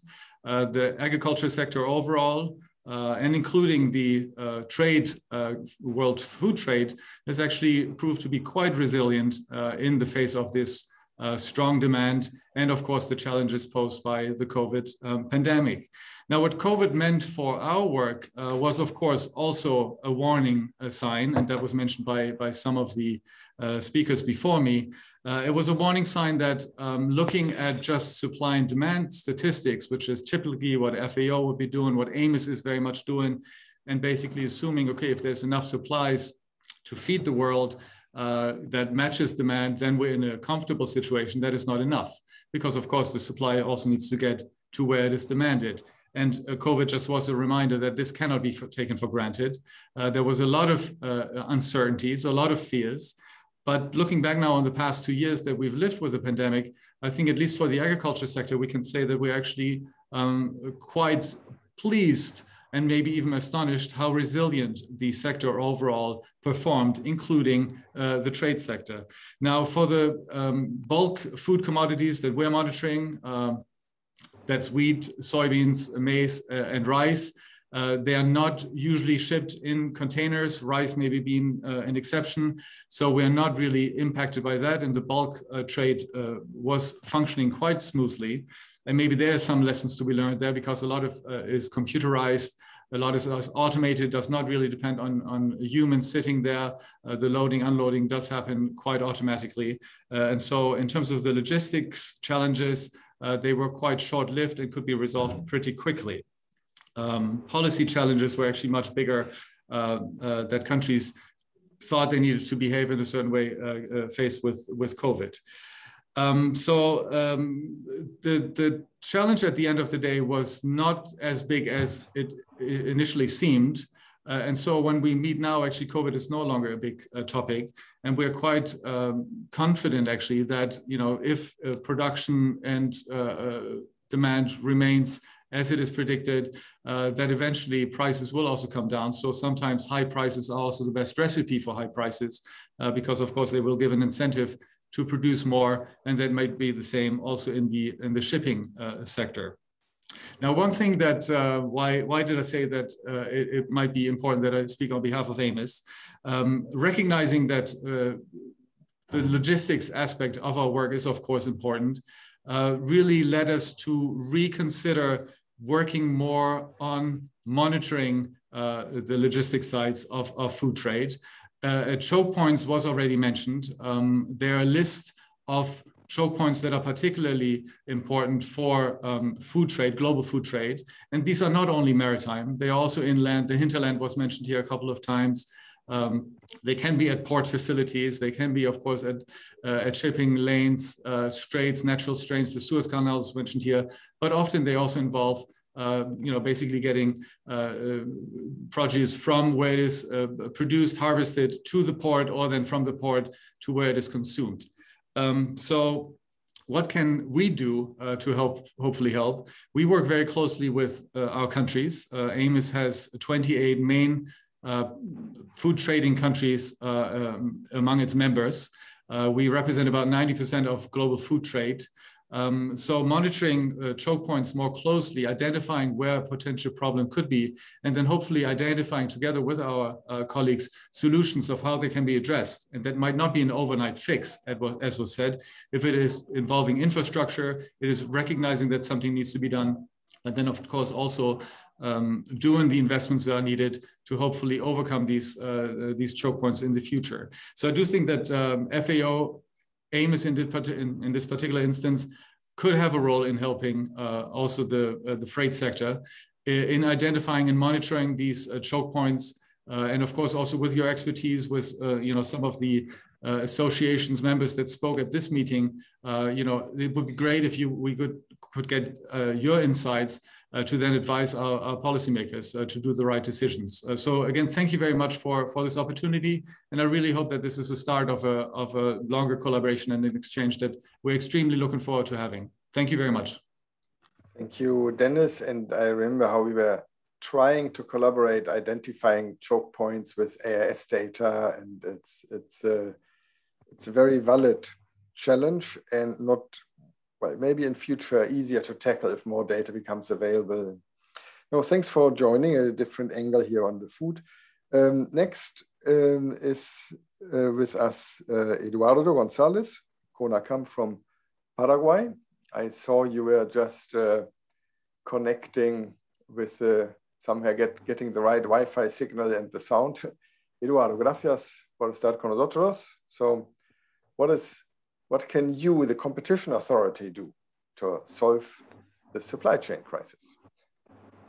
Okay, then, well, good morning or good afternoon, depending on the country and continent of everyone on this UNTAC virtual ad hoc meeting are. Well, as you say, I'm Eduardo Gonzalez. I'm a member of the board of CONACOM, National Competition Authority in Paraguay. So we discussed in our agency about this question. Can we do to reduce the current and future bottlenecks in the maritime supply chains and this problem with high freight rates? First of all, I would like to indicate that I'm not an expert in maritime transport, but we have a lot of experience in regulation and competition. So I will present a perspective of a competition agency, drawing from a recent experience related to a case of vertical integration or vertical concentration between shipping lines and port infrastructure in Paraguay. Well, those who know my country shall know that it's a landlocked country. So we don't have maritime coast in any ocean. So the question is, why is it important for us to analyze supply chain crisis and high freight rates? Of course, yes. Paraguay has 2 navigable rivers, which allow us to connect with the oceanic maritime transport network. Of course, with the intermediate transshipment terminals in Uruguay or Argentina, maybe in Brazil too, to follow these supply chains in river vessel to reach Paraguayan ports. And also, most of the commercial trade as made by maritime transport. Evidently, the rivers suffer seasonal ups and downs. However, we have sometimes that cycles are very intense, where navigability is restricted to a minimum and only certain deep water ports can operate. Remember, rivers. This year especially, we was a strong dry season in Paraguay, and the vessel could not reach normal port. Added to the problem caused by the pandemic, they have generated an high increase in freight cost for the normal freight cost. In this context, CONACOM has received a notification or a request for a concentration analysis for the acquisition of 50% of Puerto San Francisco. This Puerto San Francisco is one of the main ports in Paraguay. Who is the buyer? The buyer is a main global shipping lines, one of the main important shipping lines in global. So also is the most important shipping lines in Paraguay. So we have a vertical integration, shipping lines and port infrastructure. Well, added to this, this port, San Francisco, has 2 ports, one in Asunción, the capital of the country, and the other in Pilar, which is a deep water port. And they began a construction of a new facility, will be in Villeta, intermediate stage between Asunción and Pilar. So they will be the only port company in Paraguay that will have infrastructure in these 3 important geographical and commercial points in the river. In addition, the purchase contract specifies that the buyer, the liner, and this liner has the largest market share in Paraguay, more than 40% of the market share, will work exclusively with the port of San Francisco for loading and unloading his containers. This point put a yellow lights in CONACOM, and we start to run simulation to see what will happen in the future market with this concentration. The result of this simulation showed that there will be a risk for a strong dominant position in the port markets because 100 of the containers of this liner, they will be used only San Francisco port. It will be cover his fixed operating and financial cost just with the container of the liners. So they can be lower his final prices to attract other customers, other shipping lines that will be have that because they will have idle capacity with these new facilities. Remember, they have 3 ports in Paraguay. That means we have a comparative and absolute advantage in prices, logistics, and they will be the only ports company can operate in any river condition, in any season. We have season of drought and flooding here in Paraguay, and they with these 3 facilities have the only ports company can operate in this condition. Well, the acquiring company, the liners, indicate that will be create a cost efficiency because they operating in a single port company. They will be not generate cross margin. It create a scope economies, and they will generate better prices for its customer. And this means finally improvement in efficiency. The simulations made by CONACOM in a hypothetical merger between the liners and Puerto San Francisco indicate strong changes in the participation of each port in the market. The simulation was made with the assumption of a concentration occurred very fast, without any condition or specific rule established by the competition authority, means CONACOM. So that will could lead in a growing dominant position in the port market. That will put at risk the operation for the other competing ports. This could leave only a few ports operator in the future, and could also conclude what San Francisco could finally have the power to set prices on its own, regardless of the competition. Finally, what we will do, CONACOM decided to authorize the operation, this vertical concentration, but conditioned that for a minimum of 3 years, since this new facility, the Villeta infrastructure has been completed, the liner must have to use other ports and not exclusively San Francisco facilities. In addition, the price set cannot be lower than the operating cost, including the new financial cost, avoiding dumping and equalization the price between M and San Francisco and the liners and the competing ports. So that the impact can be gradually, it's an impact, okay, but it's gradually and we think not generate big problems in the market. With this condition, the other ports and liners have time and opportunities to react and at the same time avoid a market shock. That is at work. This limited action also does not generate big distortions in the market and preserve the efficiency gained in prices for consumer.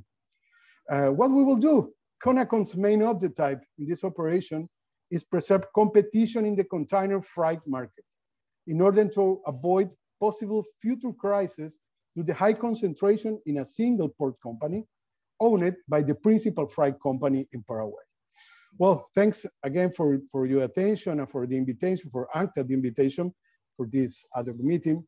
And I will repeat, I know I'm not expert in maritime transport, but I know competition and regulation. Thank you.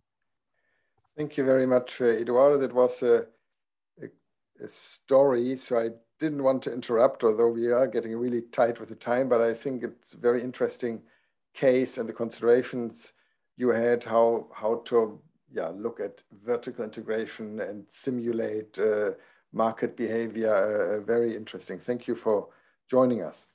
We have three last before then we will open for interaction discussion. Next one is Jean-François Arvis from the World Bank. We are reciprocal, how do you call this? It's a reciprocal game here. Yesterday, I was in one of your meetings and you had invited me, now return invitation.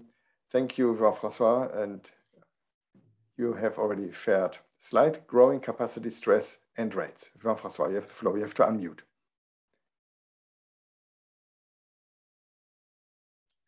Yes, thank you, Jan. So on these 3 slides, this data, I think it was interesting to share them. First, a disclaimer, I mean, this is not the position of the World Bank. This is an expert position, and we are in the same situation as Jan. We are trying to put out ideas to see what are the policy options, especially the long-term policy option, because in the short term, I'll say there's not much to say. So coming back to the basics of the current crisis, at the core, there is this capacity stress for ships. There are not too many ships stalled. This has been growing until very recently. About 14% of the ships are stalled.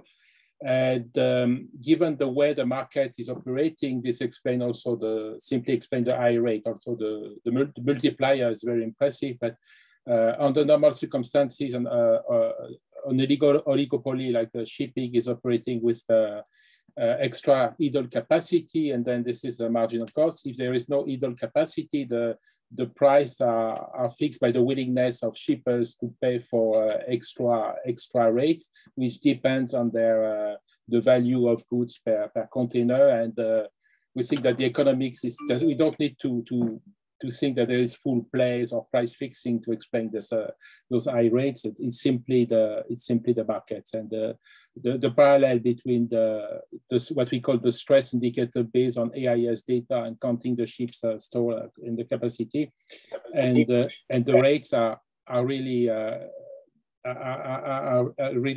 really there. Hopefully the stress will go down in the coming months, but I think nobody knows whether it will take 3 months, a year, or a year and a half to go down to normal, and then the rates will subside at the same time.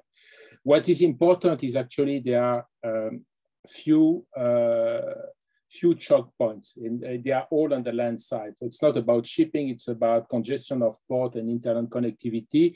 And most of this capacity, global capacity stress, and you have to think globally because this is a global industry, can be tracked first to the US, especially the US West Coast. And one of I think it was Alan Murphy made a vivid presentation of what was going on there.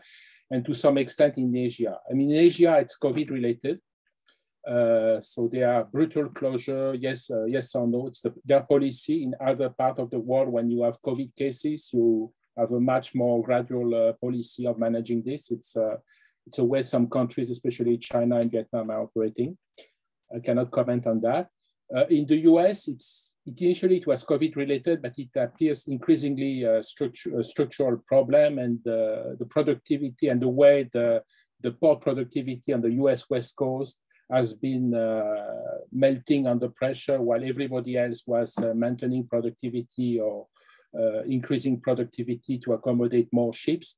Is a big question mark. We don't have the mandate to look into what is going on, and we don't know what are the actual cause. But this is extremely intriguing. So it may be lack of infrastructure. There may be other causes, and this has implications for what to do, because given the location of the actual choke points, there is very very little we can do in the short term.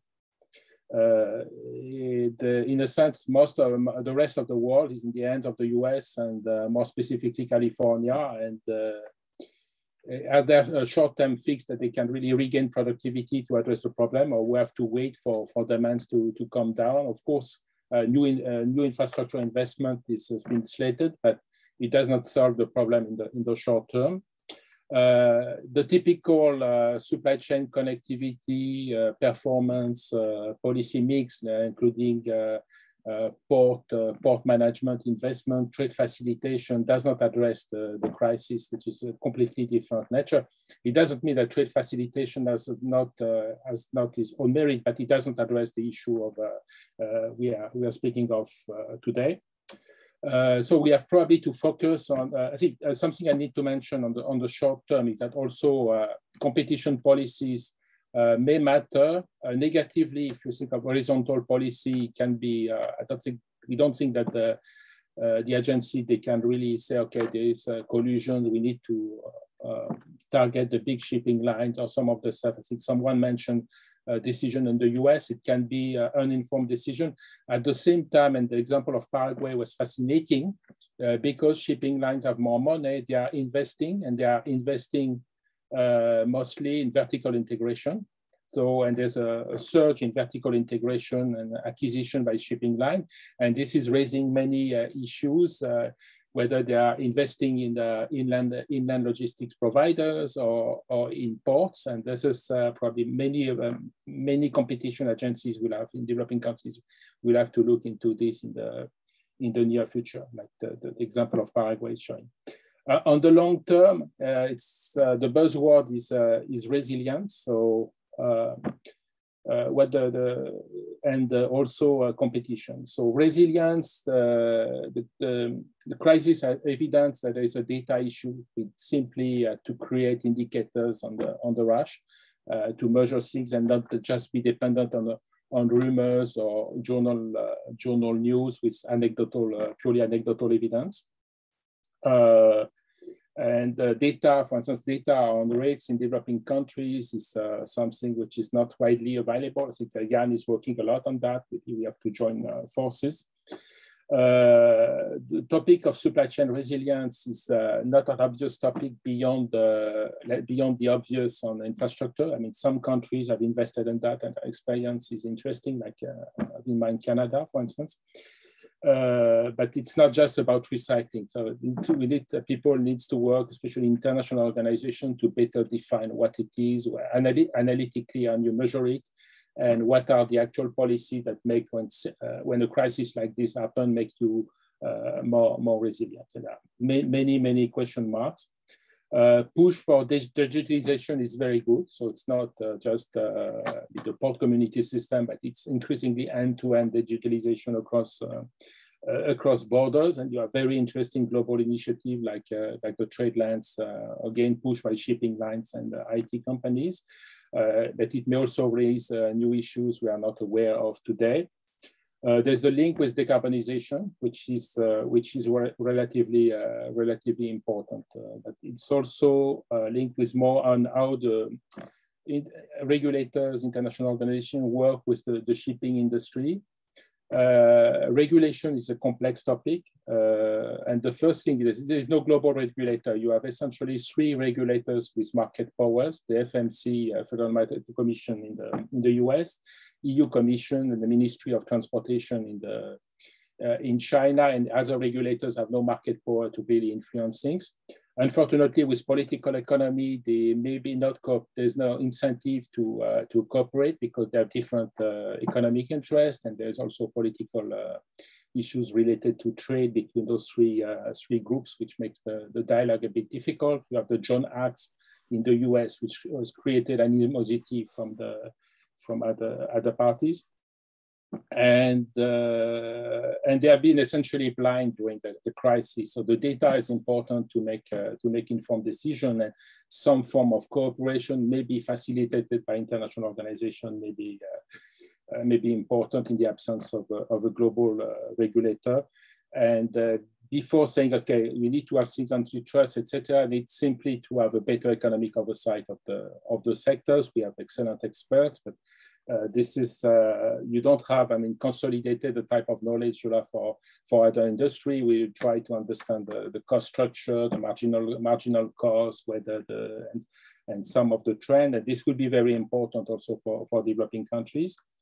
Last but not least, in terms of long-term, actually it's even medium-term priority is the investment incentive for the shipping lines. Jan was mentioning we are low cycle, and one of the reasons we are in the low cycle is that the technology that will be the new standards for carbon-free, emission-free shippings are not really entirely agreed today, and this is a break to investment at the time when we need investment, and this is something that essentially is a multilateral decision.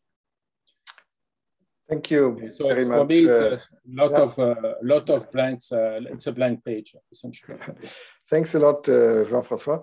I have the feeling either I'm getting less strict with the timing, or maybe the shippers and the industry were more disciplined in their 3 to 5 minutes than the analysts and the government. We are okay. We are. It's a long, heavy session, but it's really amazing all the insights and data we get. So really, thanks a lot. I need to apologize to Ben, who had to leave in between because I forgot that he had warned me that I needed to give him the floor either before or after 5. So Ben, I saw you were back. Maybe you're now gone again. So there you are, Ben. You were just there for a second. I saw, yeah, that Ben van Scherpenzeel, port call optimization. Sorry again that Ya cuando mejor nosotros, lejos. Eduardo, te hago mute, Eduardo. Okay, I've muted Eduardo, and Ben, you have to unmute yourself. Thank you, Jan.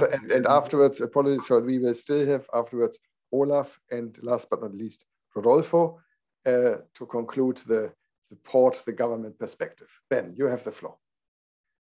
Thank you, Jan. And respecting your timing, I will keep it extra short and brief.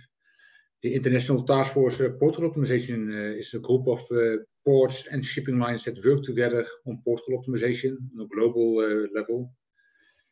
And it has been mentioned already before that port efficiency would help to solve issues, not on the short term, but on the long term. And by allowing ships versus to hurry up and wait what we do today and secure their place in the queue of the terminal, it would help if we provide the ships with a sufficient notice regarding the requested time of arrival at the part of boarding place, so the shipping lines can decide whether it would make sense to change the rotation schedule of the ship, to select a different port, or to optimize the speed and to arrive at the anchorage at an optimized speed. So that notice whether the berth/terminal will be available when they arrive 3-4 days away, that would already help to use the ship more in a more efficient manner than we do today. However, ports cannot do that alone, nor can the shipping line do that alone. We need a sort of global implementation plan.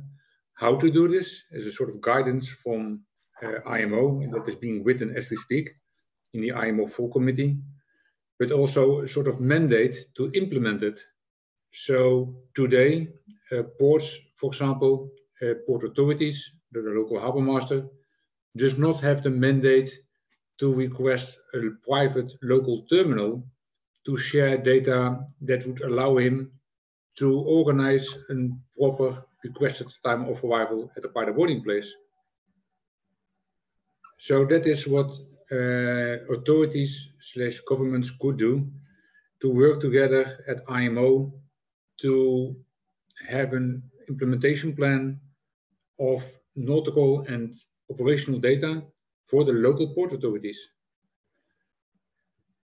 And last but not least, it has been mentioned before that we need port-to-port standards to share this data, but also from the port to the supply chain to have that compatible solution to translate ship movement into cargo movement and vice versa. So again, Jan, just to keep it extra short, I hope this makes sense. And thank you very much for inviting me. And thank you for your attention. Thank you. Thank you, Ben, for your patience. And really, that's I'm a personal fan of the whole concept of port optimization. We had met in our offices with colleagues from marine traffic about the whole data set. And it doesn't solve the current main high freight rates, but it's definitely one of the longer term and even short term things that is a relatively low hanging fruit in my view these days. Thank you for joining us. So we have two more speakers from the public sector. Olaf Merck from the OECD ITF. Thank you for joining us and for your patience. Also, you had some other meetings beforehand, so thank you. You have to unmute. Yes, thank you very much, Jan, for the invitation. I think it's an excellent initiative, so happy to be part of this exchange. So your question was, what can policymakers do? Well, I have three areas where I think they could do something. The first is on competition and scrutiny of competition in liner shipping. Of course, liner shipping is a global business with global carriers, global networks, and also a set of globally spanning alliances and consortia. But the economic oversight is well mostly national and at best regional in the case of the European Commission. So in a way there is a gap, I would say, in global scrutiny of the competition of the business. So what could be done?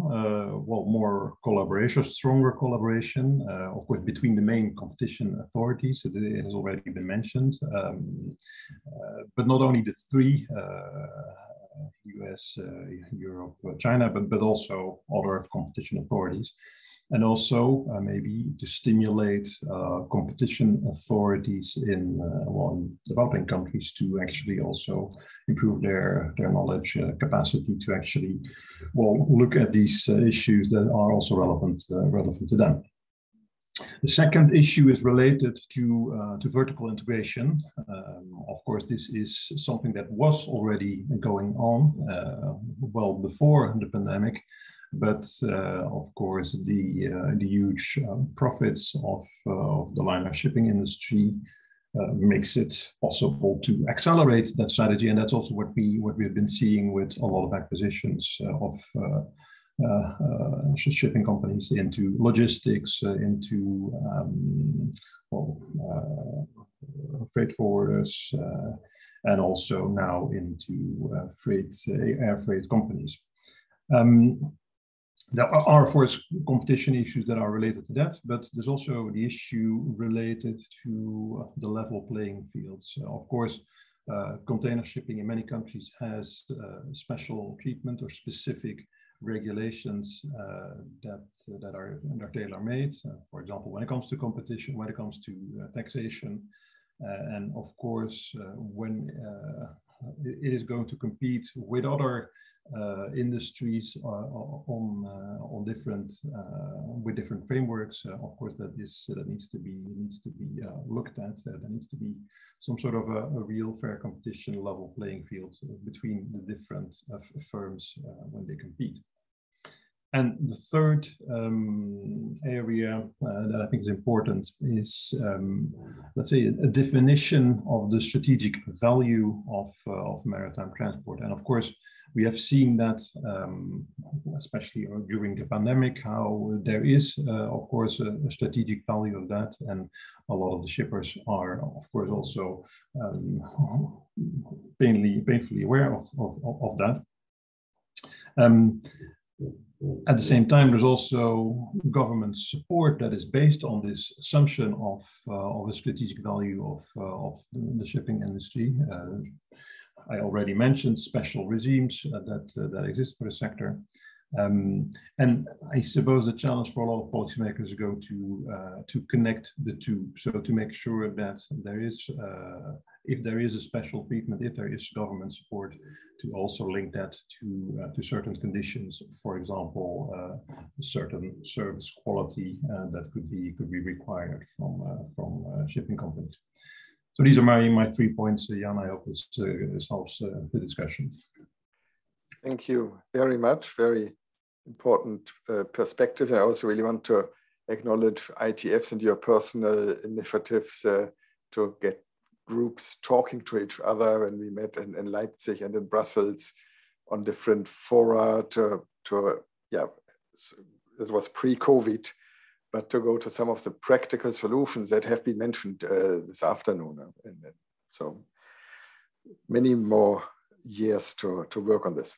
Last but not least, we have with us Rodolfo Sabonge, Secretary General of the Association of Caribbean States and longtime analyst at the Panama Canal Authorities, where we have more than 20 years working together and trying to get more research and thoughts to Latin America, the Caribbean. So in a way, you are last but not least the public sector. Also alphabetically, you ended up at the end, but it's the Caribbean, the small island states, the developing countries, and you with your background. So what can you do to solve the maritime supply chain crisis? I cannot hear you. You're not muted, but we do not hear you.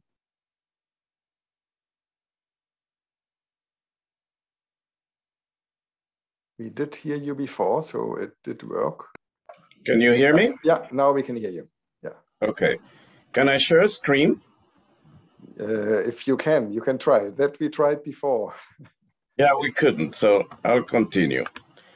Well, first of all, I'd like to thank Jan for inviting me, and I see a lot of familiar faces old friends. Of course, now I am representing a list of Caribbean states. I'd like to begin where Jan started this conversation on the factors that affect freight rates. He mentioned distances, economies of scale, imbalances, type of value of goods, competition, port characteristics. And of course, we now have to add the disruptions that have taken place because of COVID and the pandemic.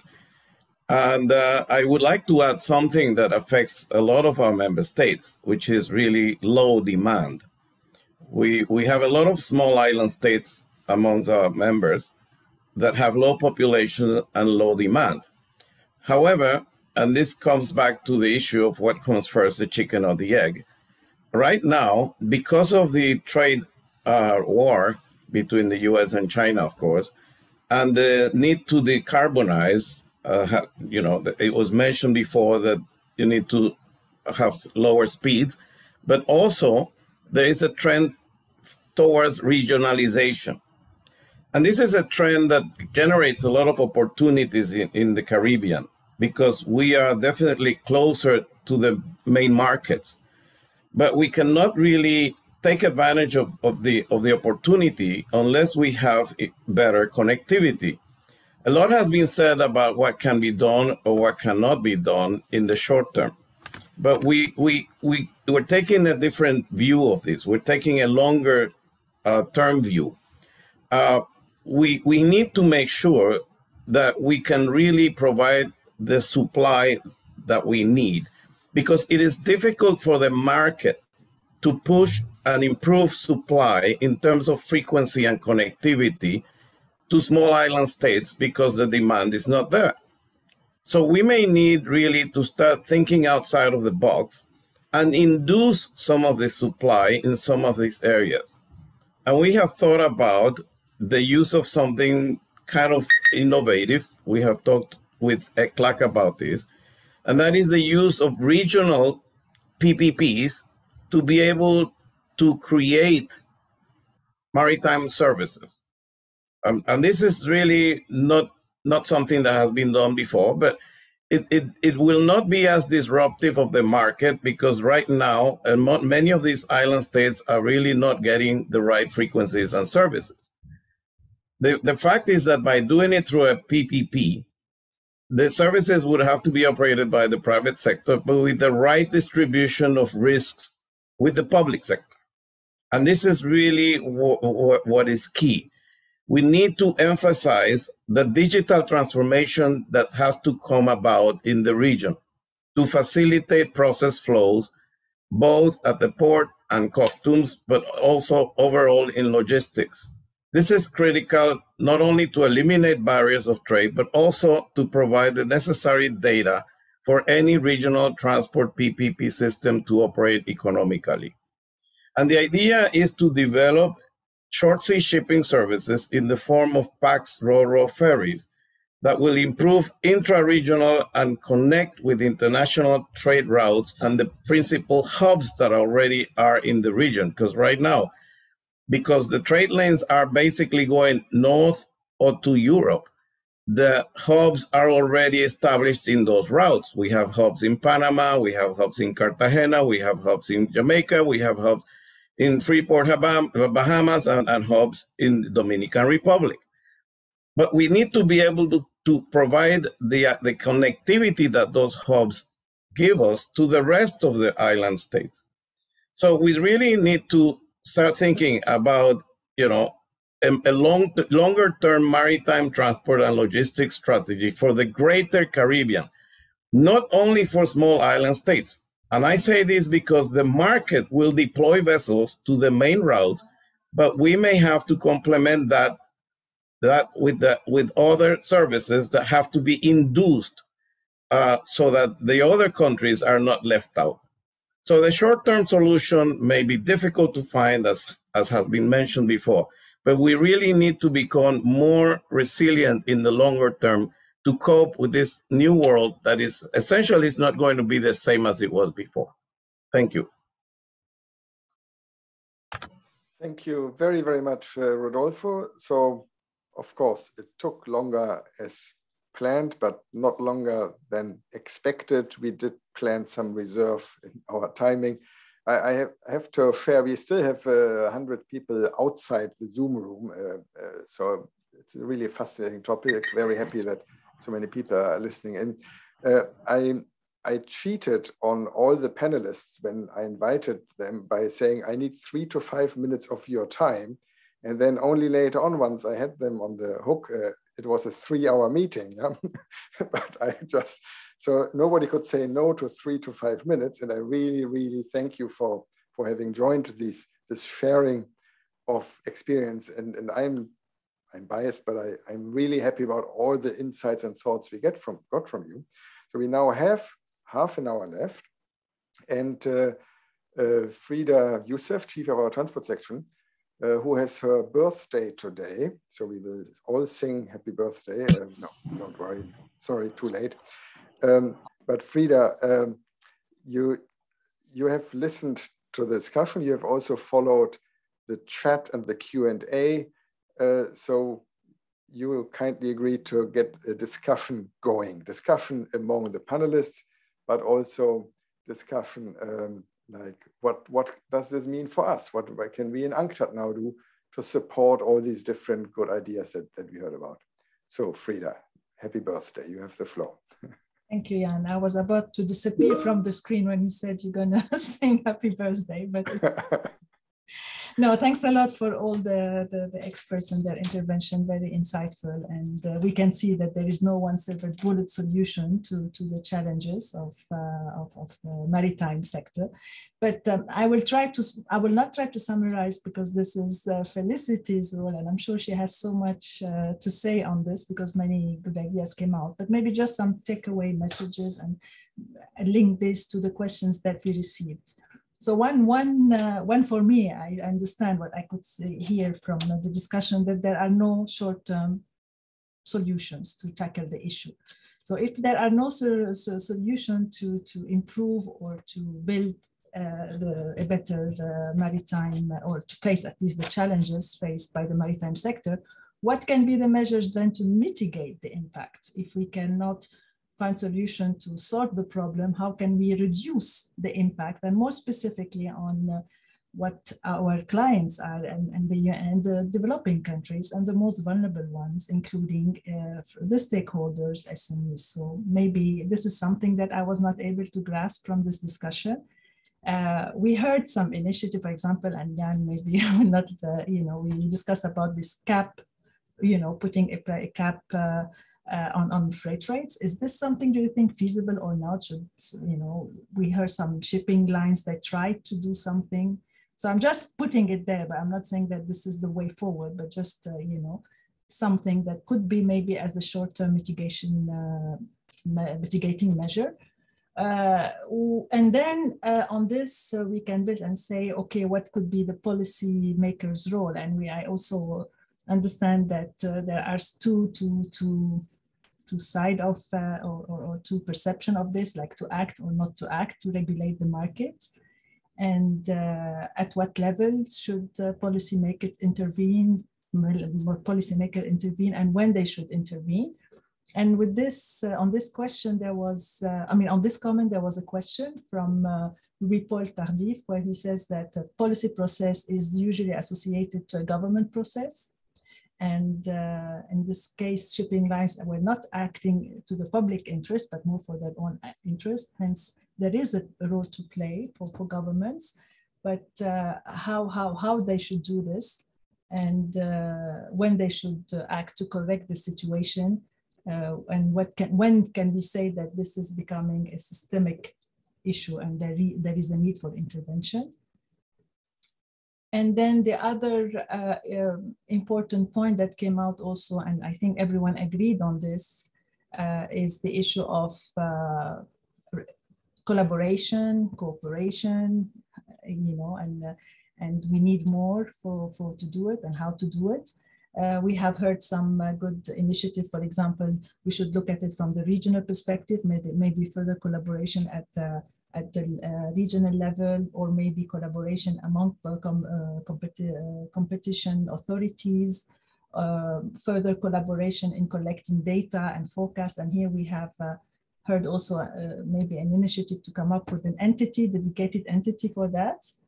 But then the question came about how, if we put place a system to monitor and predict, you know, these type of challenges, how can we do, you know, what shall we do to prevent a cascading impact? You know, okay, we put in place a system to monitor, but how can we avoid a cascading impact if the problem is happening in the US now, we're saying? But how can we avoid that the problem does not trigger down to developing countries? Maybe I will stop here now for these two questions, and then maybe I'll come back to another one that was also asked. Yeah, thank you, Frida. And yeah, basically the idea is that the floor is now open for 15 minutes. And I will now go by, if the panelists in the Zoom room, if you want to say something, can you please click on the raise hand thing? That's the easiest for me. And I see John Butler already there, number one. And then also responses to the questions that Frida summarized, or maybe John wants to respond to something that Olaf said, or Olaf wants to respond to something that Alan said. So let me see, I have already 3, we will probably have time for 5 or 6 interventions, because then we really also need to wrap up. So John, you are the first, then Achil, and then Alan. John, you have the floor. Thanks, Jan. In response to one thing that Frida raised, which is this idea of some sort of cap on rates, that's the first time that's been mentioned today. No one else suggested that, and I think with very good reason.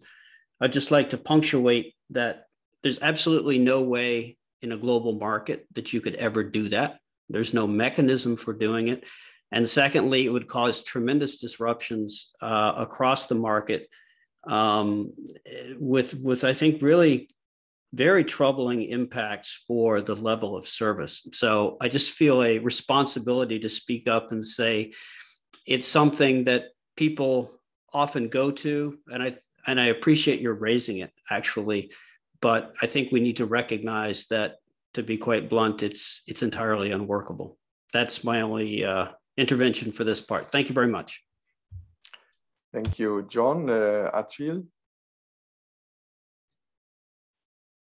Yes, thank you, Jan, and thanks for everybody. And I would like to react to Frida Play's proposal and wish her first a very good birthday by saying that it's really necessary to have, I think, a kind of framework. Remember before the liberalization of the international maritime trade, we had countries were operating in kind of conference, maritime conference. Many of them have disappeared, but I think the idea today can just be how to redraft the scheme, how the thing can be enhanced to better address global competition.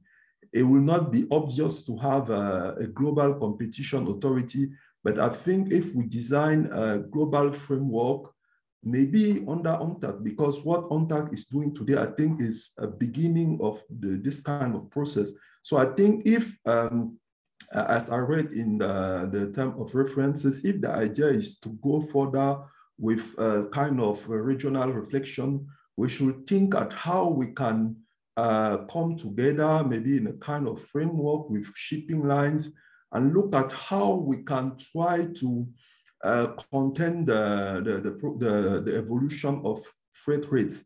Because now, as I highlighted in my presentation, there is the profit is really high. It's not bad because because last year they had a huge loss.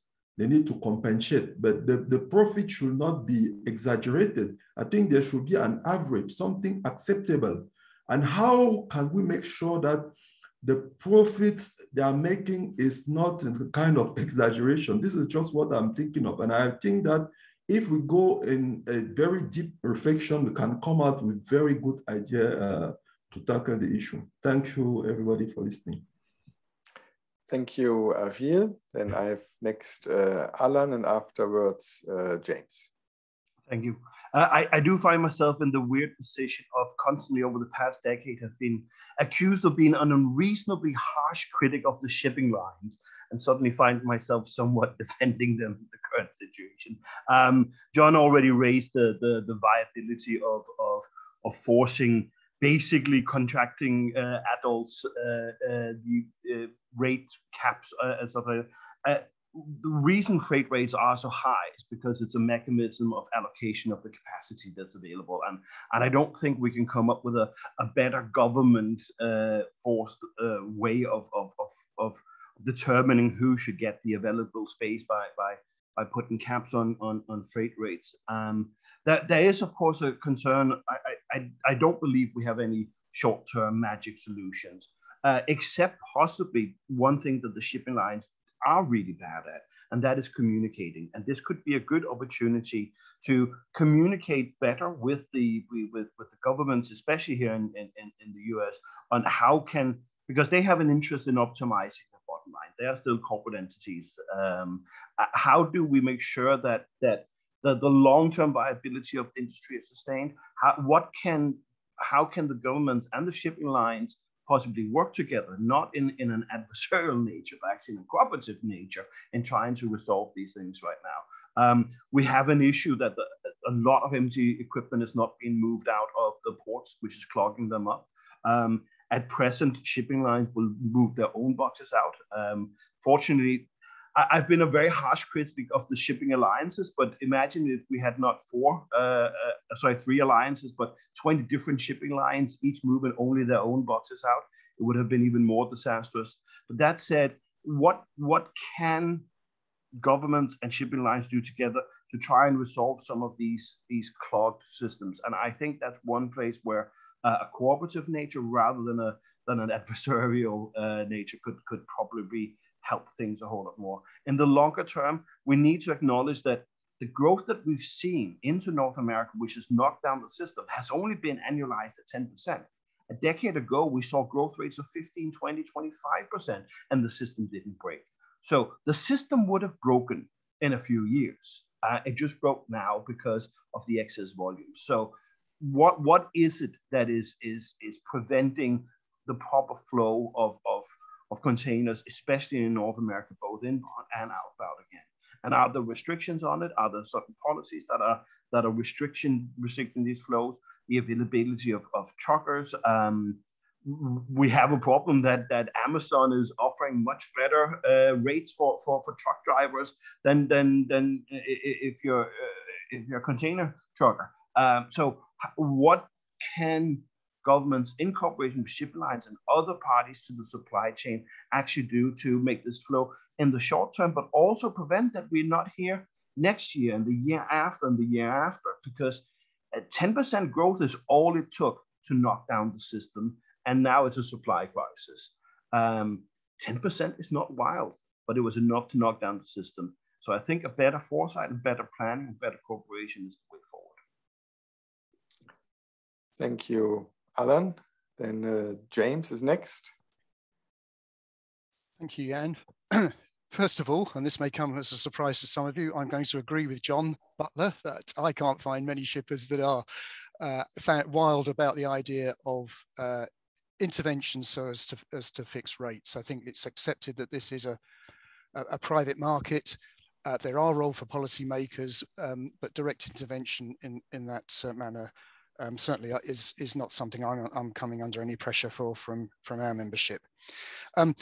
Jan, unfortunately, my chairman, Sean Van Dort, was unable to join the conversation, but it's interesting. I asked him what points he would make, and he's offered 3 things, which I don't think really have been mentioned at the moment, but I just put these in very briefly. First of all, we've been talking about shipping rates. In Sean's words, this is only literally half the problem. The prevalence of surcharges also has caused a lot of additional woe, especially to exporting nations, and especially when they are being charged for the cost of storage of containers and extra handling of containers because of the collapse of service levels and so on. So that's a factor. There's an interesting point he makes, not so much for policymakers in governments, but for policymakers in certain corporations, especially where corporate social responsibility policies are being developed. In his experience and many of his other compatriots, there has been a lot of pressure coming from large corporate buyers of goods that a lot of these additional surcharges and handling charges are picked up by the exporter, the seller of the goods, rather than the buyer or the importer of the goods, despite the agreed contractual terms. Interesting insights from someone handling transactions on a day-to-day basis, but there's something there for, I think, for corporate policymakers as well as governments. And finally, one last one from me. I don't think anyone's mentioned the absence of air cargo during this pandemic.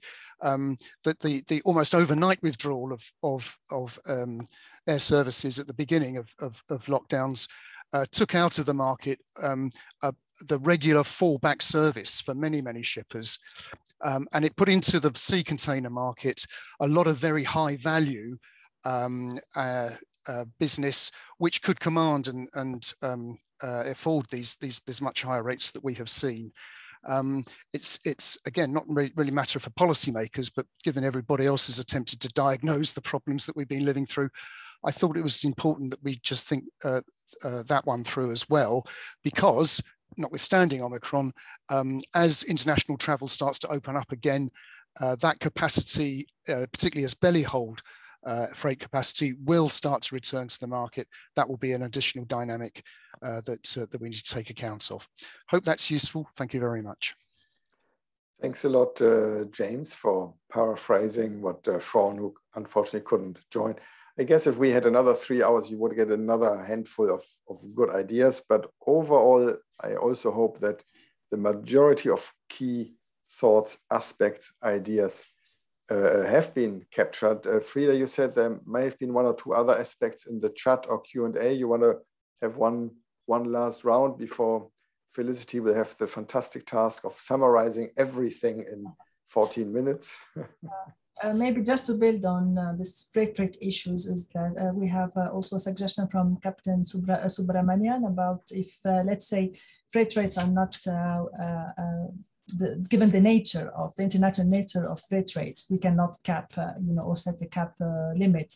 What about the landside charges, as this fall within the national authorities? If capping this will somehow alleviate the price on imports. So this could be one alternative. One of the questions was about this regional cooperation, and Rodolfo's intervention was also echoed by Yaya, for saying that this is very much also a concern for Africa, so and support this initiative. But the question is, what could be the common policies that countries could implement to reduce freight rates again from this public-private vision, looking at the regional context and more specifically in the context of Caribbean, Latin America? Excellent. Yeah, thanks a lot, Frida. So I would suggest, I'm biting my tongue. There are many things one could think, and I'm sure people could go on, but as agreed, and it's now exactly 5:45, Felicity London, a specialized journalist from London, and I've really enjoyed your writing over the years, always factual and a way of putting things together and not a polemic way. So we thought you could really help us here now to get a first go at all these different aspects. And then, as I had explained at the outset, the idea is that early next year, the whole UNCTAD team will put this together. Again, before I forget, I would like to invite all invited panelists, experts, but also people who are joining to send us additional thoughts, material, because this topic, the supply chain crisis, as was said by several at the beginning, it has had the effect that we are in the news. Shipping, ports, maritime is in the news. Our review of maritime transport has never been so much quoted in all over the world, or press, Time, Financial Times, and so on. So our new Secretary General, the chair of the UNCTAD Ministerial Conference, Prime Minister of Barbados, quite a few people want us, UNCTAD, to do more in this area. So it's an honest question that we were asking today. It was not to entertain you or to tick off a box. We really want to know what can policymakers do, because then this will drive our work program to advise, to research, to organize intergovernmental fora, to help our member states, the policymakers. So that's by way of background. Felicity, you have the floor. Thank you, Jan. I don't know where to begin. It was interesting this morning listening to the Secretary General. She mentioned, I wanted to quote her, she mentioned a recent headline which was "Supply chain issues will ruin Christmas." But as she said, the reality is a lot deeper and more worrying than that, because what's at stake is not just a holiday season, but food insecurity, inflation, and a long-term challenge in particular for small island developing states. So I think that's good, because countries that are worrying about whether they can get their Christmas presents, it's kind of a bit sad when it's compared with the reality for other areas. Right, this is a fantastic afternoon. I'm absolutely overwhelmed, and thank you for your kind words about my writing, Jan, but I fear that this is not going to be as structured as I would like it to be. I've tried to pull out a few key points at least. We'll start with, a lot of people talked about collaboration and the need for cooperation. And that ranges from cooperation between exporter, shipper and shipping line in smoothing things through, better forecasting, then talking about the port call optimization task force, which again requires people to work together and share information. And then there was the need to talk about the need for greater interactivity between the different parties in the supply chain, including government, which was something that James Hookham mentioned. But also he said there's a need to address the inherent suspicion and mistrust that there is in the industry. And I think that's an issue that I hear a lot about, is this need for people to trust each other and to share information across the sector. We see, I know from my point of view, I talk to a port or I talk to a shipping line, and there are these silos, perhaps not as bad as it might have been in the past, but that's not for me to say. Andrea talked about, again, about the need for industry and governments to work together to resolve the issues. And she said, as several people did, that this is not the product of just the pandemic. It's a result of something that's been going on for years, and there's the vulnerabilities in the supply chain, and the need, and she mentioned the need of governments and industry to cooperate to find solutions. And I liked her words about the pandemic led to the final disruption. I think that's how she worded it. But of course, when you talk about cooperation and collaboration, you also hear that antitrust word in your ear, and people worrying about either working too closely together or too much or not enough competition and consolidation, and concerns about that. So it was interesting to hear Eduardo's perspective about the great story from Paraguay about the river port operations and what's happening there. I'd love to know the name of the shipping line, but I suppose he won't tell us. Then there was another string I picked up, which was that the policymakers need to be informed. Well, if they're not informed by now how important the sector is, then maybe they never will be, who knows.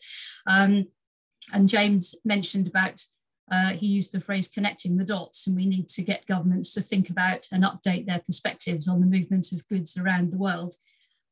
National transport policy is still developed and administered and delivered in narrow modal silos. But it also, again, going back to the sort of silo mentality of the different sectors, we need to understand, and policymakers need to understand, the dependency of the different modes on each other, because it is the case that if you have one weak link in the chain, then the whole thing falls down, as several people have mentioned.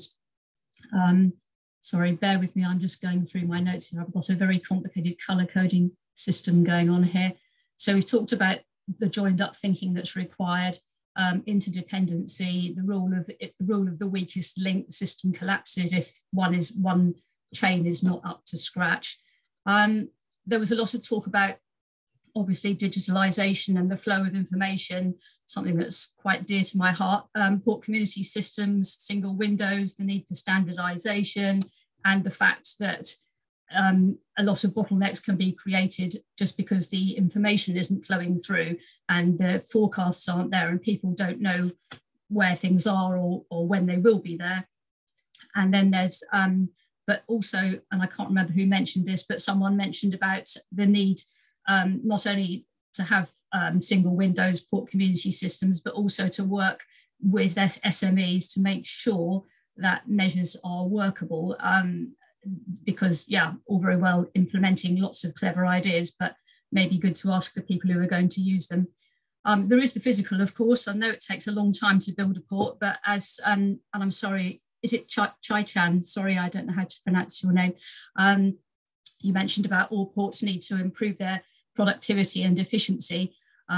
Actually, yeah, but I guess that's not so much building. But as you mentioned, not only the land side, but also not only just handling the ships, but also in the yard, gate in and out, reducing transit times, more free flow of containers. But of course, that depends on whether the hinterland operations are there to take the containers away. Ashil talked about the competition perspective, which, sorry, can't read my notes here. Yeah, and he suggested that government, shipping lines and trade stakeholders should come together to monitor the setting of shipping rates and address future crises. Now, that's going to go down well in some areas and not in others, I guess. And then also they should be taking into account the challenges that the maritime industry is going to face in the future in terms of automation and decarbonisation. Now let's move on to the trade facilitation agreement, which Ashok and Ashil and Andrea and many people raised this, and this is something that policymakers should keep high on the agenda, ensuring the implementation of the TFA measures to ease the flow of cargo. And I can't remember, I think it was Ashok who came up with the figures of who's ratified it, and it's not as many as we would like. So that would be, that TFA is there, so it would be good to see it achieving what it should. And then there was a few people talking about enforcement. Now, I'm sorry, I can't remember who was it who mentioned about the idea of a fair trade commission. I thought was very interesting.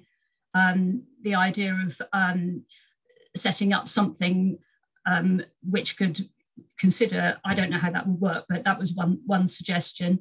Another concern, and I know I'm out of order here, but about the problem that shipping lines are with all their money, spending a lot of money on vertical integration, which might seem efficient in the short term, but long term, there are concerns about the lack of competition that could lead to, as with Eduardo's example, of course.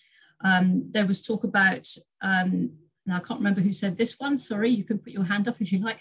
Several people mentioned the need for a level playing field and that it's important to strengthen the frameworks to allow for that. But that's, of course, how do you get a level playing field? I don't know if you ever can, but we could try. John, at the World Shipping Council, enforcement isn't really popular, I think. What did you say? I urge you not to seek to fight the market by aiming regulatory actions at isolated parts of the supply chain, which can only make things worse. But also, as he pointed out, once you identify the problems that are the true operational bottlenecks, you should seek to provide additional capacity where it will do the most good. So it's no good building a great new port if you've only got a country lane going to the port. Again, better cooperation between modes. I've mentioned that came up again. Alan Murphy, I can't see Alan still there, he's still there, mentioned, well, he was keen to argue against intervention. Hi Alan. So that was another perspective. And if I had more time, I would, well, anyway, you can all follow it later. I think one key message was the fragility of the industry, which was there already. This isn't to do with, well, it is, COVID has unveiled it, but it was already there. So that's something that's been coming for years. The problems have been there, bubbling under the surface. We come to investment. Policymakers maybe need to incentivize shipping lines and others to invest earlier and more in greener solutions, which could be an important intervention.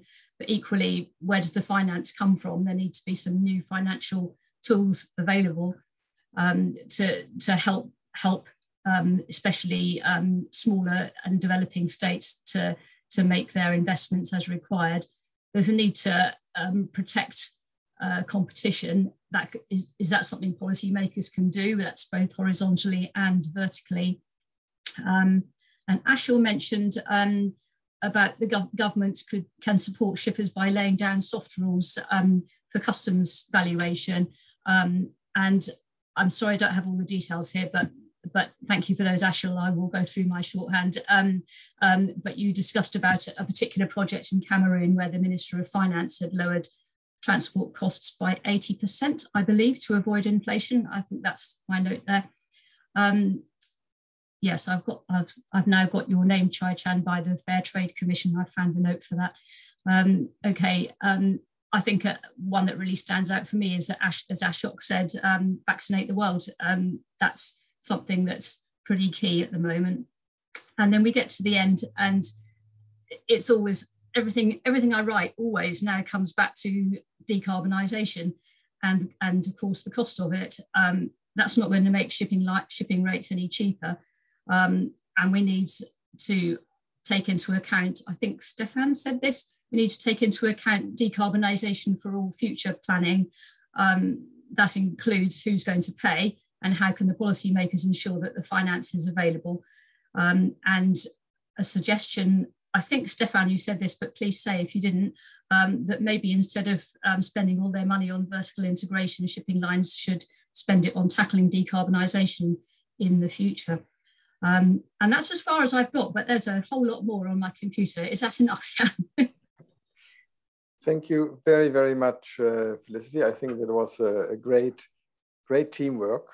Felicity summarizing it for now, and we have it recorded, and we will go back to the notes and so on. The whole team, colleagues in the room, and also other colleagues of the branch writing the input, the background note, and the review of Maritime Transport. Cecilia and IT colleagues for putting the Zoom together, and of course the panelists, whom I said I cheated into this meeting by asking them for 3 to 5 minutes of their time, and now it became 3 hours for most of you. Really, thank you for your time. Thank you for your taxes. It's your taxes that pay our salary. So we did this whole exercise to spend this time, our time, well, because we are asked, and I'm happy that we are asked to work more on this topic in future. We have worked on this for many years. Trade logistics, transport, trade station. We always thought it was important. It has now been even more important. It will become more important. Our management thinks it's important. So your input will help us to move in the right direction. Also, hopefully to avoid mistakes or shooting in the wrong direction. There was a wealth of information. I thank you all very, very much. We will do our follow-up report. This meeting has been recorded. We will make the recording available for those who want to listen again. And we will certainly stay in touch. And I really want to thank all the panelists for your time and insights. And thank you all very, very much. And a wonderful, good evening. Thank you all. Thank you very much, Jan. Thank you, Jan.